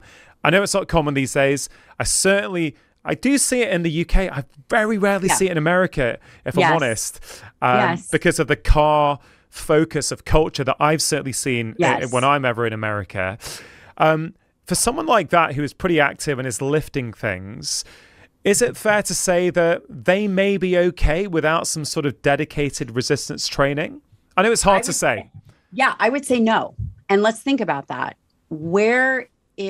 If we fast forward 10 years, what is that going to look like? So they have not, if they are doing the same thing that they did and they do it for another 10 years, are they actually creating a stimulus for growth? No. They're doing the same thing. Their muscle is accustomed to that. Listen, it's better than nothing, but I would argue that that's baseline. I don't even consider that exercise. Right. I consider that movement and activity. And the reason is we always have to think about challenge. You mentioned resilience. Without those kinds of things, the body has a natural propensity to atrophy. And, I think about this daily as in my own training, I'm thinking, okay, well, what am I doing that is actually challenging me? And what do I want to do for the next decade? And you see this in the gym for individuals that have always done the same thing, they don't progress. The idea in life in all domains, whether it is your work or your family, is growth. And I know that this sounds esoteric, and now I'm translating personal growth to muscular growth, but it takes a certain mindset and discipline to push the body to a level that is a bit uncomfortable. And I believe that pushing the body to a level that is somewhat uncomfortable really creates a capacity to age well. So no, I don't believe carrying groceries and doing things that would constitute an active life cycle, an active life is enough. Those individuals, I believe, and they don't have to go into the gym, they could use kettlebells. And it's very easy initially to put on muscle mass. And it's also pretty easy to maintain muscle mass. I could go to the gym and I could do 5 sets per muscle group a week, and I could probably maintain my muscle mass.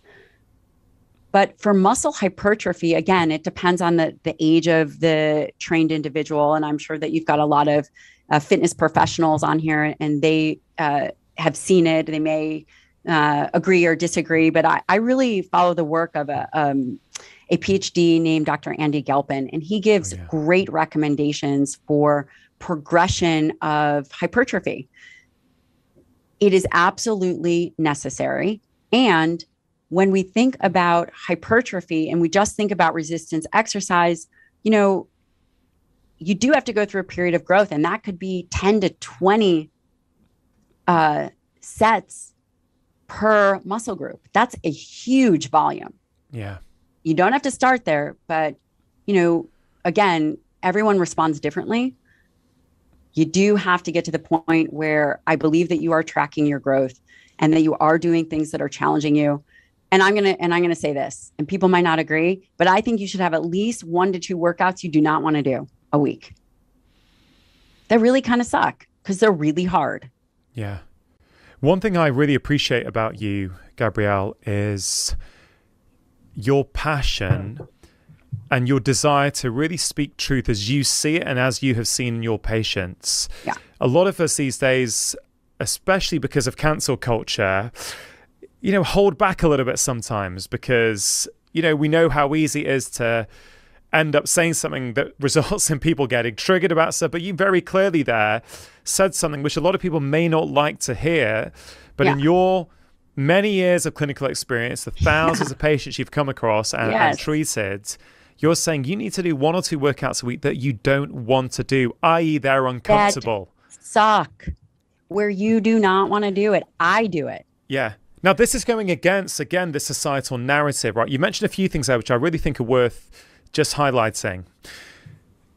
Because society now is, again, it depends on who you are, but much of Western society, at least, is relatively easy in the sense that we don't need to move our bodies in order to acquire food, in order to go to work, in order to, you know, order a takeaway or whatever. You just do it on your app now, on your phone, right? It's getting easier and easier. So therefore, what traditional populations have is their lives were a bit inconvenient. They had to move their bodies in order to just do the basics of everyday living, whereas we don't have to do that now. So in this day and age, presumably there are certain personality types. And I'm interested, have you noticed this in your practice? Presumably there are certain types of people who can thrive in this environment, but many people just struggle because they're doing what everyone around them is doing, but what everyone around them is doing is frankly suboptimal, which is why we're struggling so much as a population. Yes. Are you ready for something else that I think might be a very unpopular opinion? We have created a narrative in our culture that stress is bad and that fight or flight is what stress is. But what if I told you that there are other stress responses and often much more cultivated responses, like the courage response, like the tend and befriend response, and individuals that can mount those responses, which I believe is actually the default, but yet we've been told that stress is bad and discomfort is bad, is doing nothing other than completely devaluing what the human spirit was designed to thrive on, which is challenge. So, do I believe that individuals need to push hard? Yes. And I also believe that there is a pervasive discussion that softens us physically and mentally, you know, and as a physician, I'm very concerned about the physical softening that I've seen in my clinic and my practice. I've been practicing medicine since 2006. And I will tell you, those individuals that do the best over time really understand and leverage what the potential is for discomfort and embrace it and lean into it rather than turn away from it. And ultimately, it augments the way in which the physiology responds. And that is profound. Yeah. You're a mother of 2 young kids. I am. With everything that you know, and I appreciate they're super young at the moment. Super young. Super young. Like my kids now are 12 and 9. So, you know, I'm pretty, I hope not full on. I'm pretty proactive with their health. Let's put it like that. You know, I had monkey bars put up in the garden. I used to get them. Guys, you've got to be able to do monkey bars. You've got, you know, we are pretty active as a family. Now, not as active as I would like some of the time with the kids, particularly, you know, my son started high school now or secondary school.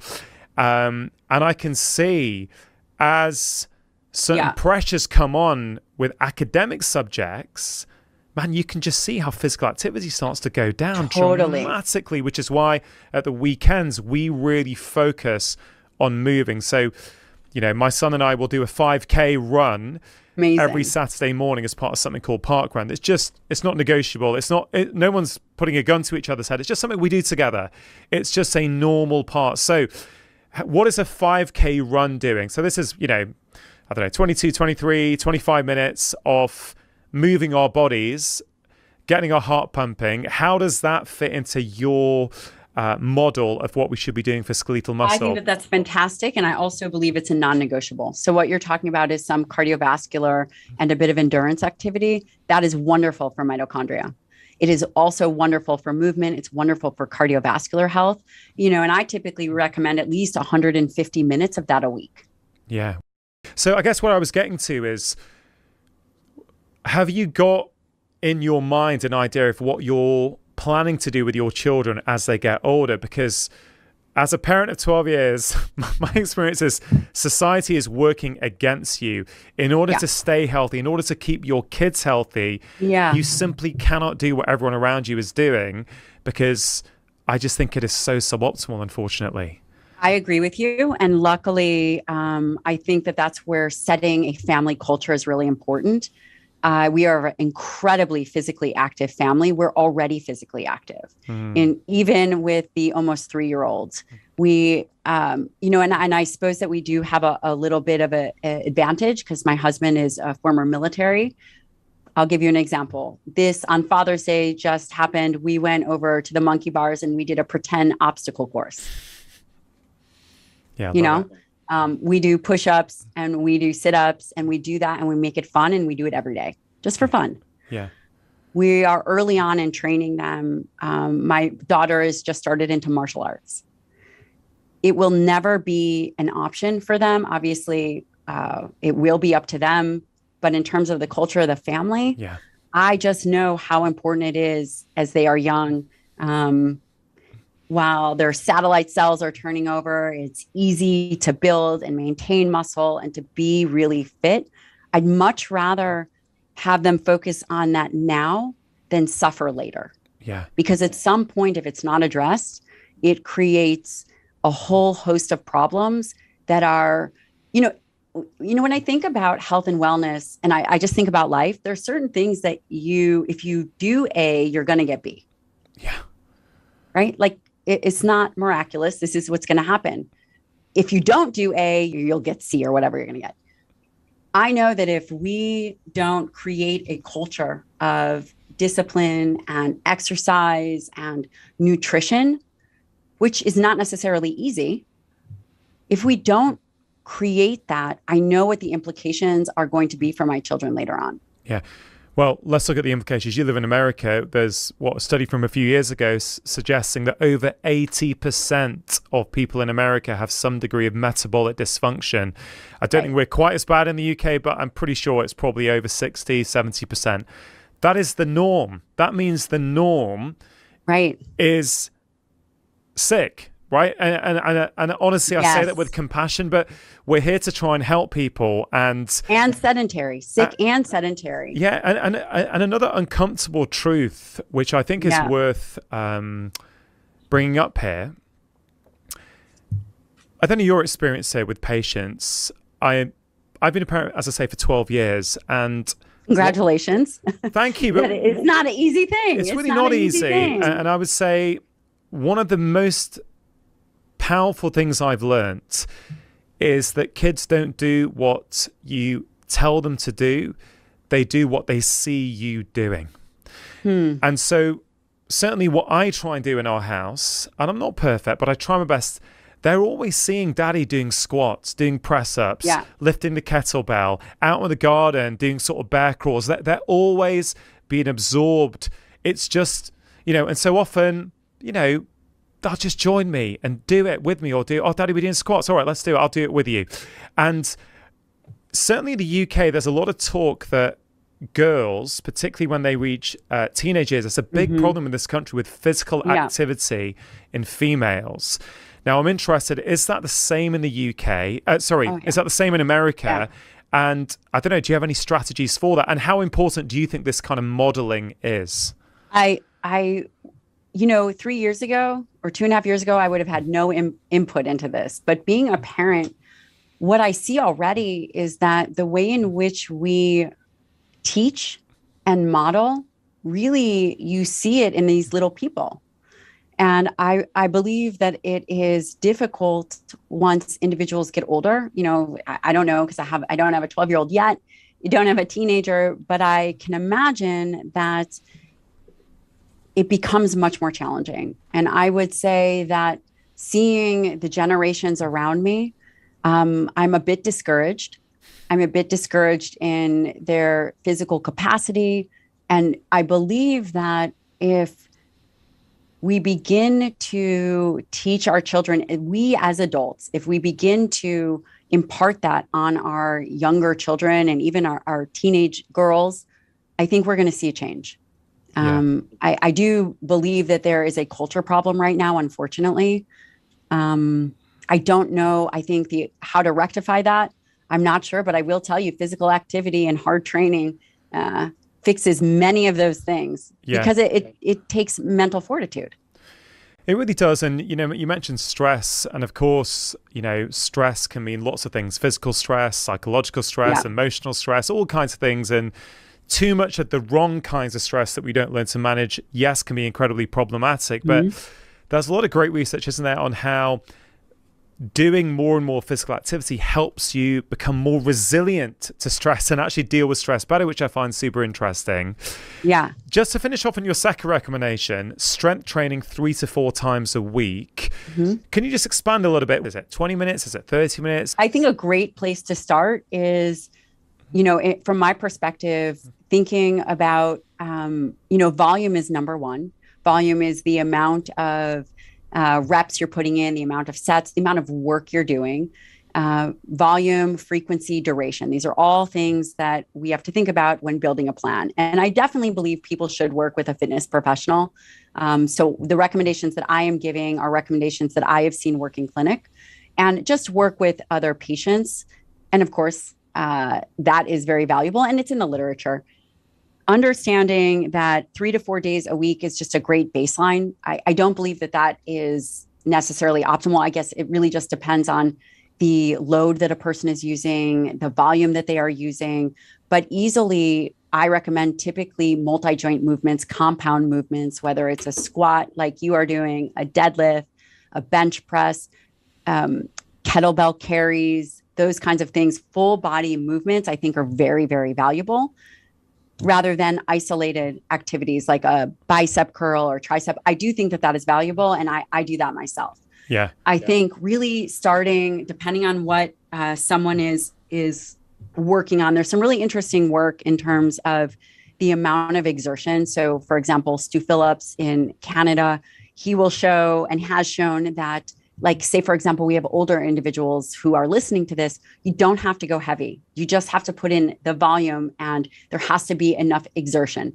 All of a sudden, the body doesn't get to, you're doing a 12th rep, and then the rep, okay, so now I've hit 12 and my muscle is stimulated, or I have some kind of hypertrophy happening. It is about perceived exertion, where perhaps you're going to failure and you can't quite do anymore, and you're working multiple body parts. You know, I think that body parts should be worked at least once a week, but I mean, that's kind of the bare minimum. So all body parts could easily be worked twice a week. Yeah, a few things come up there. So there's then functional movements, which have real crossover to regular life. So, you know, squatting or lifting things over your head and things that actually are very practical, that will use lots of joints, lots of different muscles. But then you compare that to, let's say, a single, you know, an isolated movement like a bicep curl.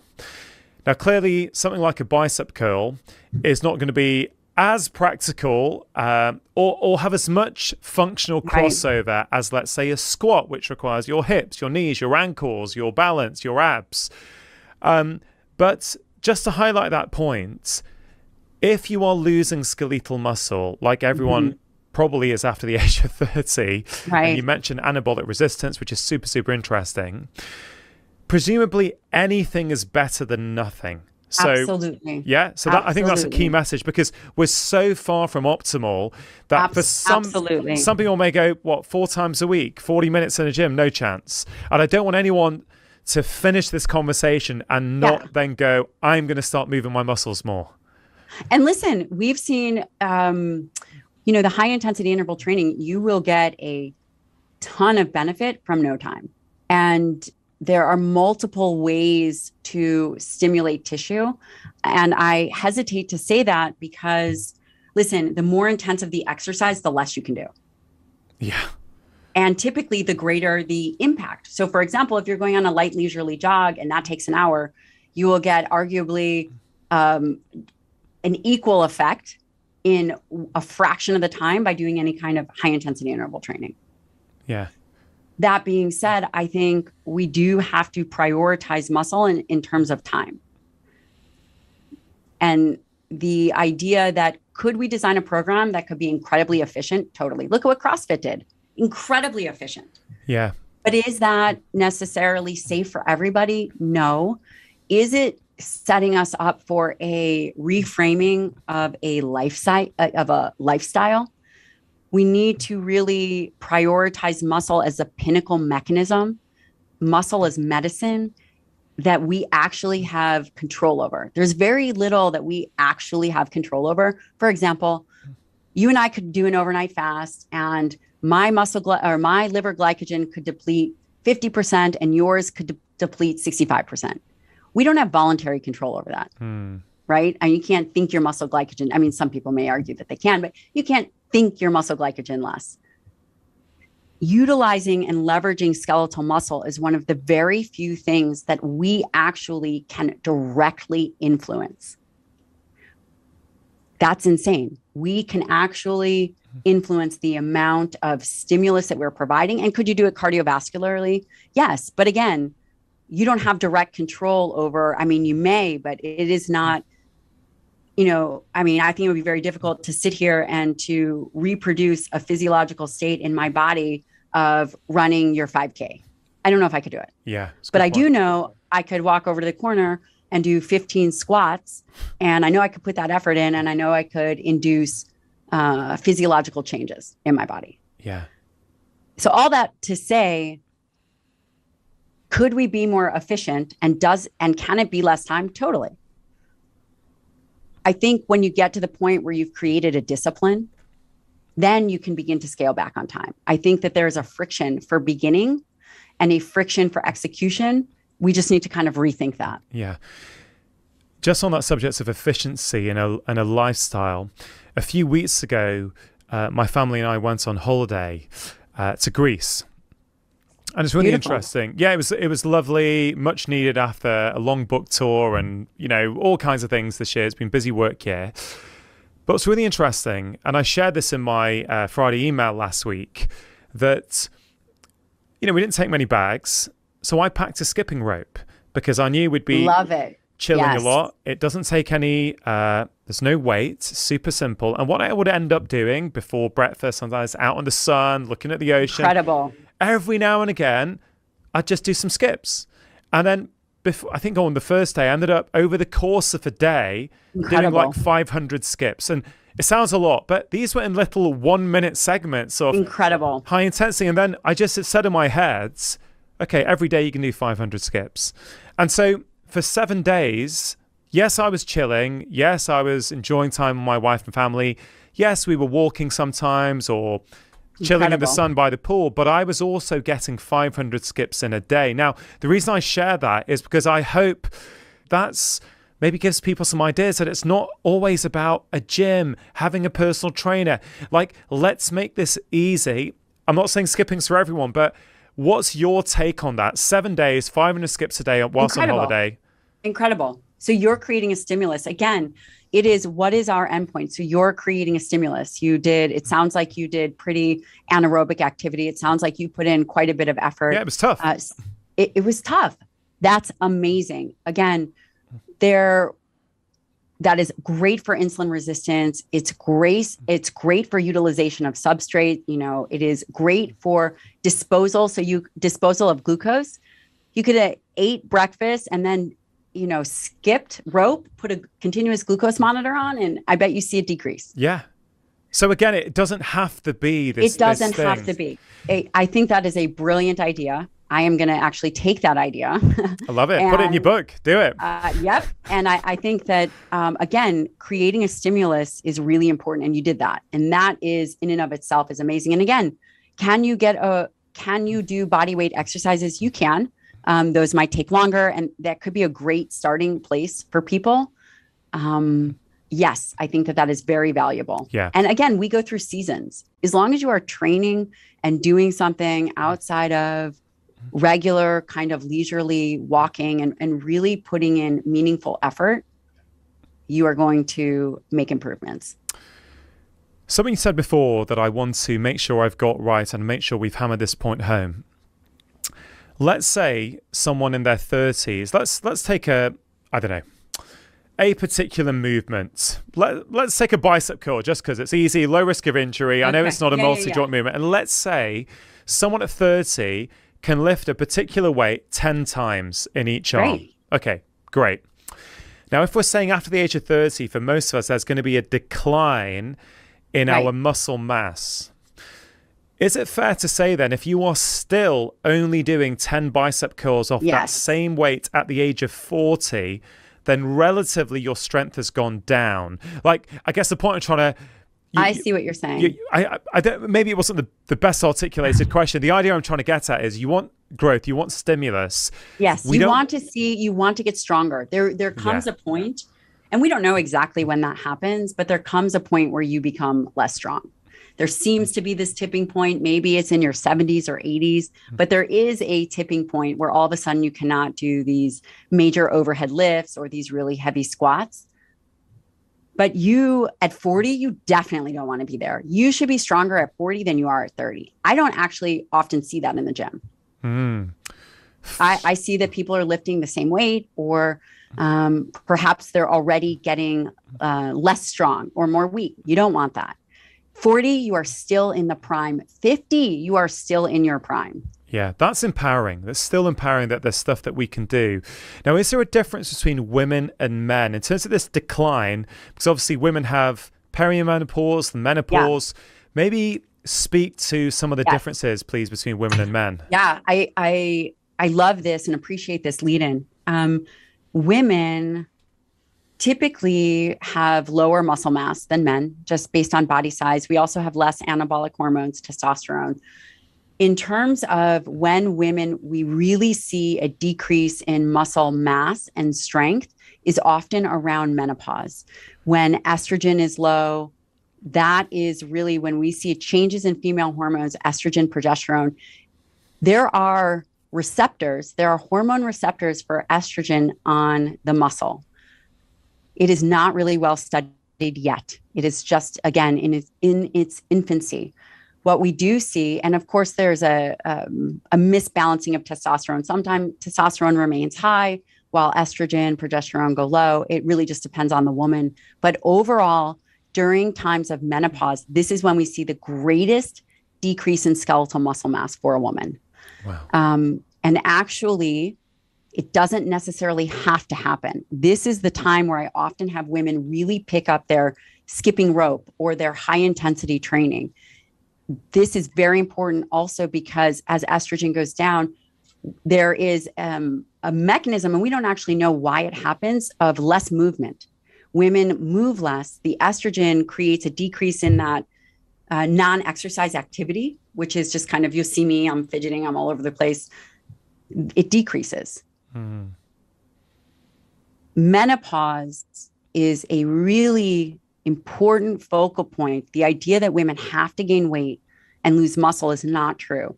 This is incredibly important because if they up their dietary protein, really manage their caloric intake, modify their carbohydrate intake, and understand that carbohydrates really become a meal threshold ingestion, and increase high activity in terms of interval training and resistance exercise, you can absolutely, and if you are in the scope of being able to do hormone replacement, this would be a great time to do it.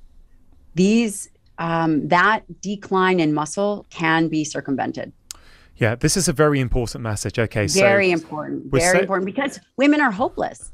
They hit menopause and it sucks for them, or they've seen their friends go through it and it sucks for them. And it physiologically and physically doesn't have to. We're not training to become better at exercise.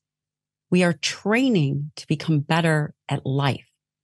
You are doing actions that allow you to become better at life.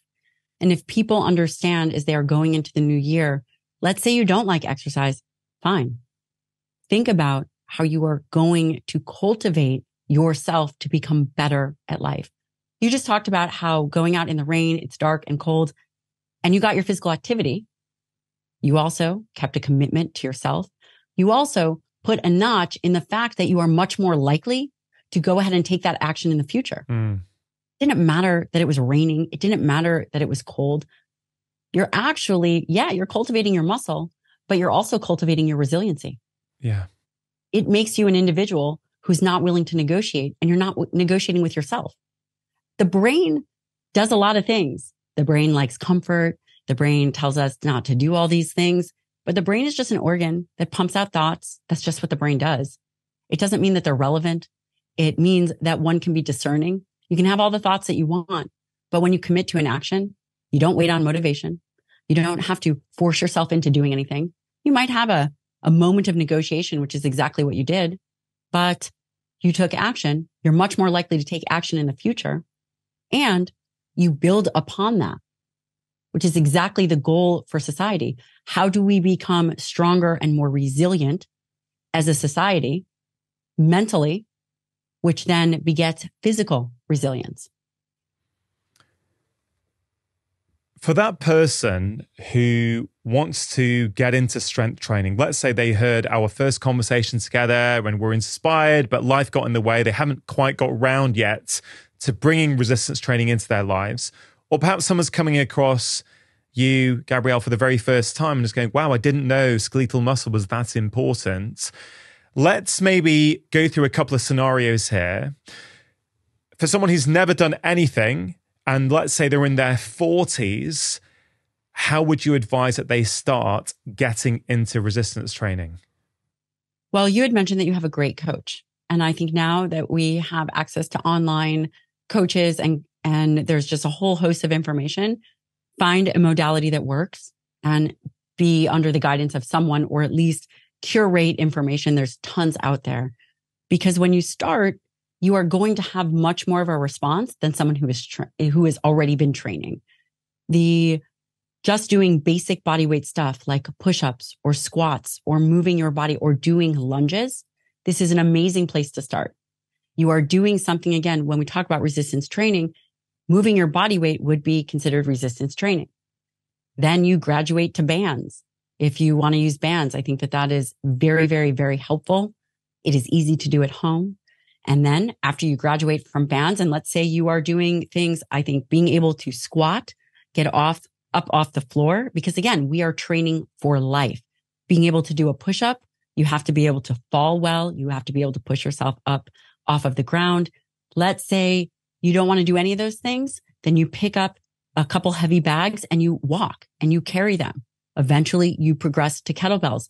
What are actions that you do within your normal life that will allow you to get better at doing those things? Yeah. We know that people have to carry groceries. We know that you have to, if you are traveling on an airport, that you have to put your suitcase overhead. We know that it is very critical to be able to get off the floor if you were to fall. Begin to think about things within life and put actions to those things. Let's say, I don't know, you don't want to buy weights. So maybe you spend $20 and you get a weighted vest on Amazon. Mm-hmm. There are a whole host of opportunities and options. And there's only one wrong way to do it, by the way. And that's by not doing it. Yeah. I circle that quote in your book. There is one slam dunk way to exercise wrong. Don't do it at all. So I think that's empowering. You know, at the start of this conversation, you mentioned how you did geriatric medicine early on in your career, as did I. My second or third placement as what we call the senior house officer, so our second year as a junior doctor, was in charge of the care of the elderly ward at the Western General Hospital in Edinburgh. And when we think about these functional movements, and it's hard, right? I get it. In my 20s, I wasn't thinking about what do I need for when I'm 70 or 80, right? But something so practical that people probably don't think about unless they've seen it with, like we have in our patients. To go to the toilet, you need to be able to squat, right? And it is something that people take for granted until they can't do it. Again, I know that may not land for someone in their 20s or 30s who's listening, but I hope it does, because nobody wants to be that person when they're older. I don't think anyone would choose to say, when I'm older, I hope that I can't get up and down off my own toilet. I mean, no one wants that. It doesn't mean people can't have a quality of life when they have that with help, for sure. But that's a very real thing for people to think about when we're thinking about, functional exercises and what we need to be able to do, right? And it's also not if challenges are going to happen, it's when. It's not an if thing. It's a when thing. You train for life and you train for sickness. And I know that sounds morbid, but the more healthy muscle mass you have, the more resilient you are going to be in midlife and later on. And the time to take action is now. The best time was yesterday. The second best time is today. You have to take action and you have to do it regardless. It's not that it's going to get easier. So if people could think about what the future is like, you don't have to think about yourself. If you're in your 20s, you're thinking, well, that's in another 30 years. And I will tell you that as someone who is not in their 30s, as you and I are both not in our 30s, that the actions and the habits that you develop now are much easier addressed now than they are later on. Being strong and being capable and taking the action necessary is your best health insurance possible. It is not an when these things are going to happen. It's a when. Whether someone gets the flu and they're laid up in bed, an older person might lose 2 pounds of muscle if they are on bed rest for 7 days.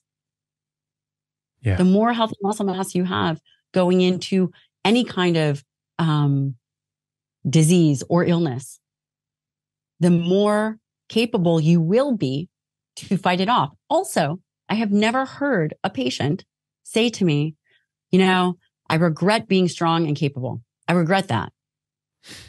Never in the history of ever. There's something also about strength training or exercise or training full stop that I don't think people talk about enough, how it makes you feel, right? When you can lift something heavy, when you're able to go on a 1-hour hike in the hills and you're able to do that, you come back and you've given yourself a shot of resilience. You feel like a capable, strong human being. We can talk about what having muscle mass does to lower inflammation, improve the health of your immune system, lower your risk of cancer, all those kind of things. Great. But it also does something arguably more important than any of those things. It gives you confidence in yourself. I know. Isn't it amazing? Muscle is the cornerstone to longevity. And what is longevity? It's not just living longer. It's living happier. It's living more capable. It's being able to fulfill what you intended to fulfill. You're absolutely right. It makes you more confident in the way in which you show up in the world. It makes you more physically capable. It's incredible. It also makes you more independent. Yeah. You said start wherever you're at. There's plenty of online resources now. You said if you can get a trainer, get one. Let's just think of 2 more scenarios, okay? One scenario is that person who thinks, trainer, you've got to be kidding me. I've barely got enough money to pay the bills, put the heating on and feed my kids. So to them, they may be thinking, no chance can I afford a trainer. I may not even be able to afford a gym membership. So I want your take on what that person can do. And then I want you to move on, if you don't mind, Gabrielle, is to another person who thinks, you know what, I'm pretty good.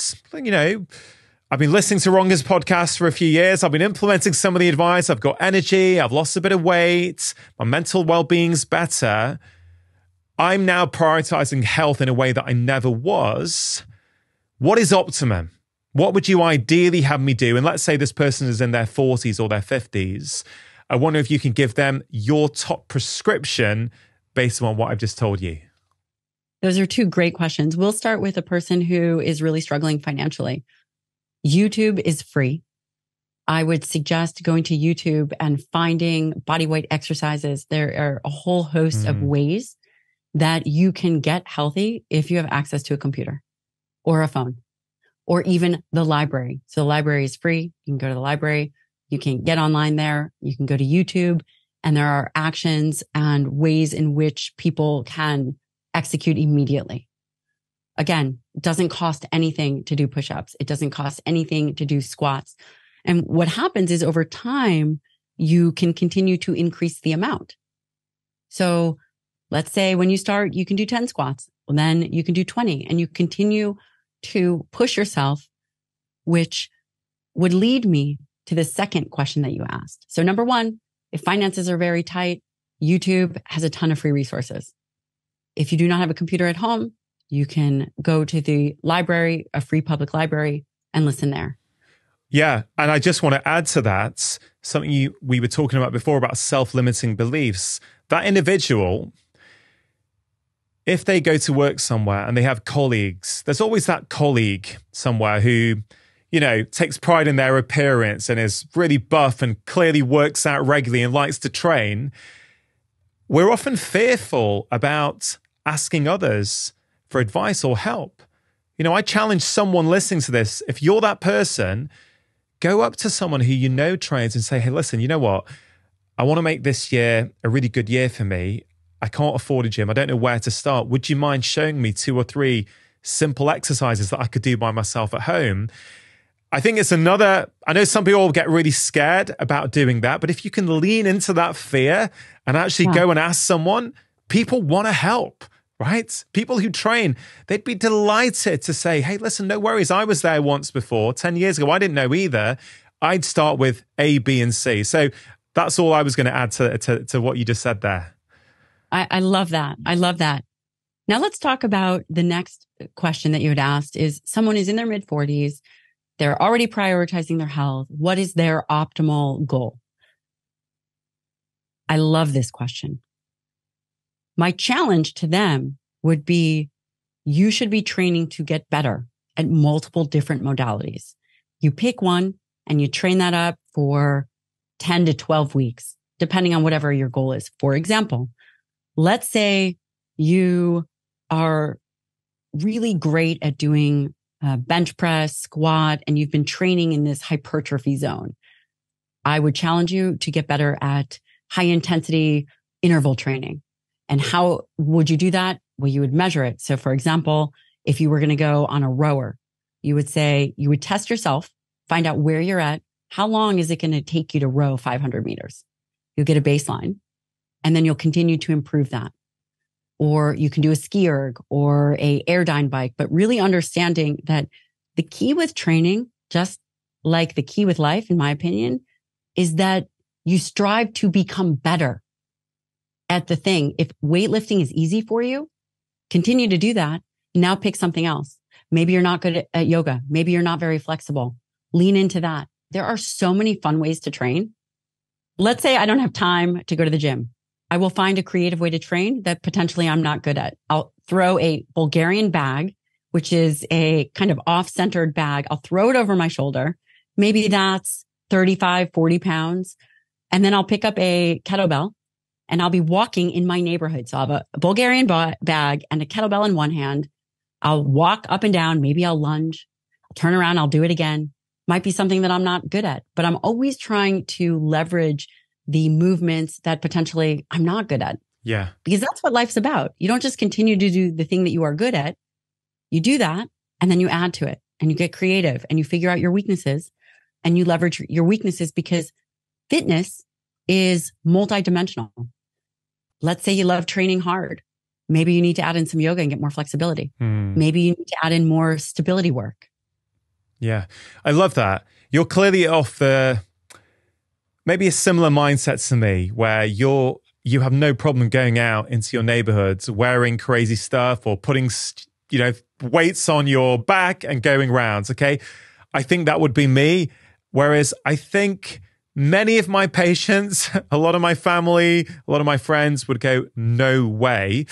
But that could be applied in your house, right? Let's say you've got stairs. Well, you could pick something up and go up and down your stairs, couldn't you, right? You don't have to do it in public if you don't have that kind of, I don't know, self-confidence, whatever you might want to call it. Or maybe you should. Maybe you should cultivate it. And the first 3 people that look at you weird, good.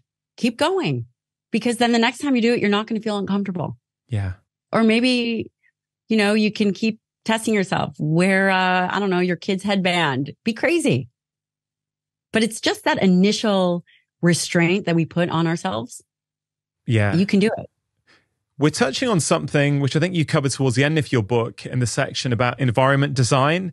And you talk about these 4, I guess, avatars: the performer, the soloist, the chameleon, and the reluctant. Can you explain how you came up with those 4 and just walk us through each of them? Because I think all of us will go, yeah, that's probably me. Oh, that's probably me. That's my partner. That's my brother, or whatever it might be. I really loved it. Yeah. Well, really, these came from, and by the way, there's probably more, but this came from just seeing patterns of people. And once you figure out what kind of person you are, you know how to get the best of yourself. So a soloist is a person who they don't care about external stimuli. They prefer to train alone. They will either turn music on or not. It doesn't matter. These are highly, highly driven individuals that are working out their own stuff. Doesn't matter where you put them. Doesn't matter who is there. Doesn't matter. These are the people that will train, like David Goggins. David Goggins isn't going to care who's around, right? He doesn't matter. Whether there's a camera there or whether there's not, that guy's getting it done. A chameleon type of patient you can really put them in anywhere and they'll make it happen.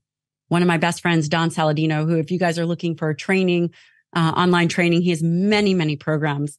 This guy is such an athlete. It doesn't matter. He can train alone. He can train in a group. You drop him in anywhere and he's dominating. He just loves training.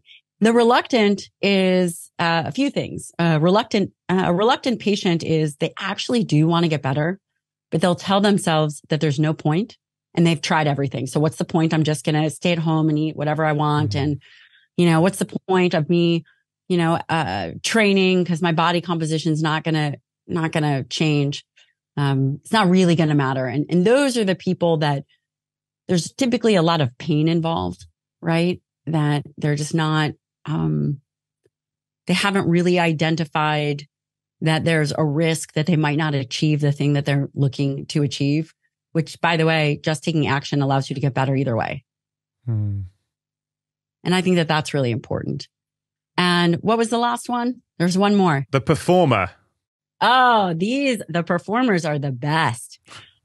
Now, these are a lot of the people that you will see on stage that are very much out in public, that do better being witnessed. Meaning they can go to a gym. They might not want to train with anybody or want you talking to them, but they need to be in an environment where people are witnessing them. And it's not this because they will push themselves knowing that they are being witnessed. And again, it's not this ego thing. It's just the way in which they seem to function best. Many entrepreneurs, again, they'll be so competitive within themselves, but they don't necessarily want to do it solo. Yeah. And they don't necessarily need a training partner, but they will have to go to a gym to, quote, get the environment right. Yeah. So I'll give you an example. I take care of a very well-known entrepreneur, and he was training as a soloist. How good do you think his workouts were? Terrible. Terrible. Because he didn't want to go to the gym. He didn't want people to recognize him. But for a performer to be training solo, it's like the kiss of death. So he'd go to his home gym, do a couple reps, be on his phone. This is boring. We put him into the gym. Even if the gym, we'd find out when the gym wasn't busy, go to the gym, would go there with a trainer, kind of keep people, at bay, completely crushed his workout.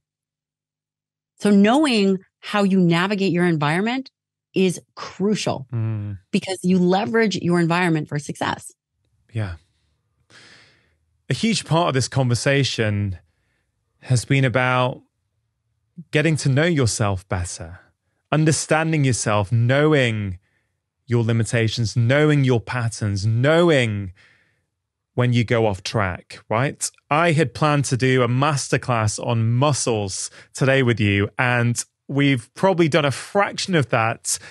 But nonetheless, I think this is so, so valuable for people because this is really where it's at if you want to make changes. If you enjoyed that, I think you are really going to enjoy this conversation about the most important things that you can do right now for your health and longevity. If at 37, your limit is just being able to run that 30-minute park run, at 75, you're going to have a very difficult time getting around.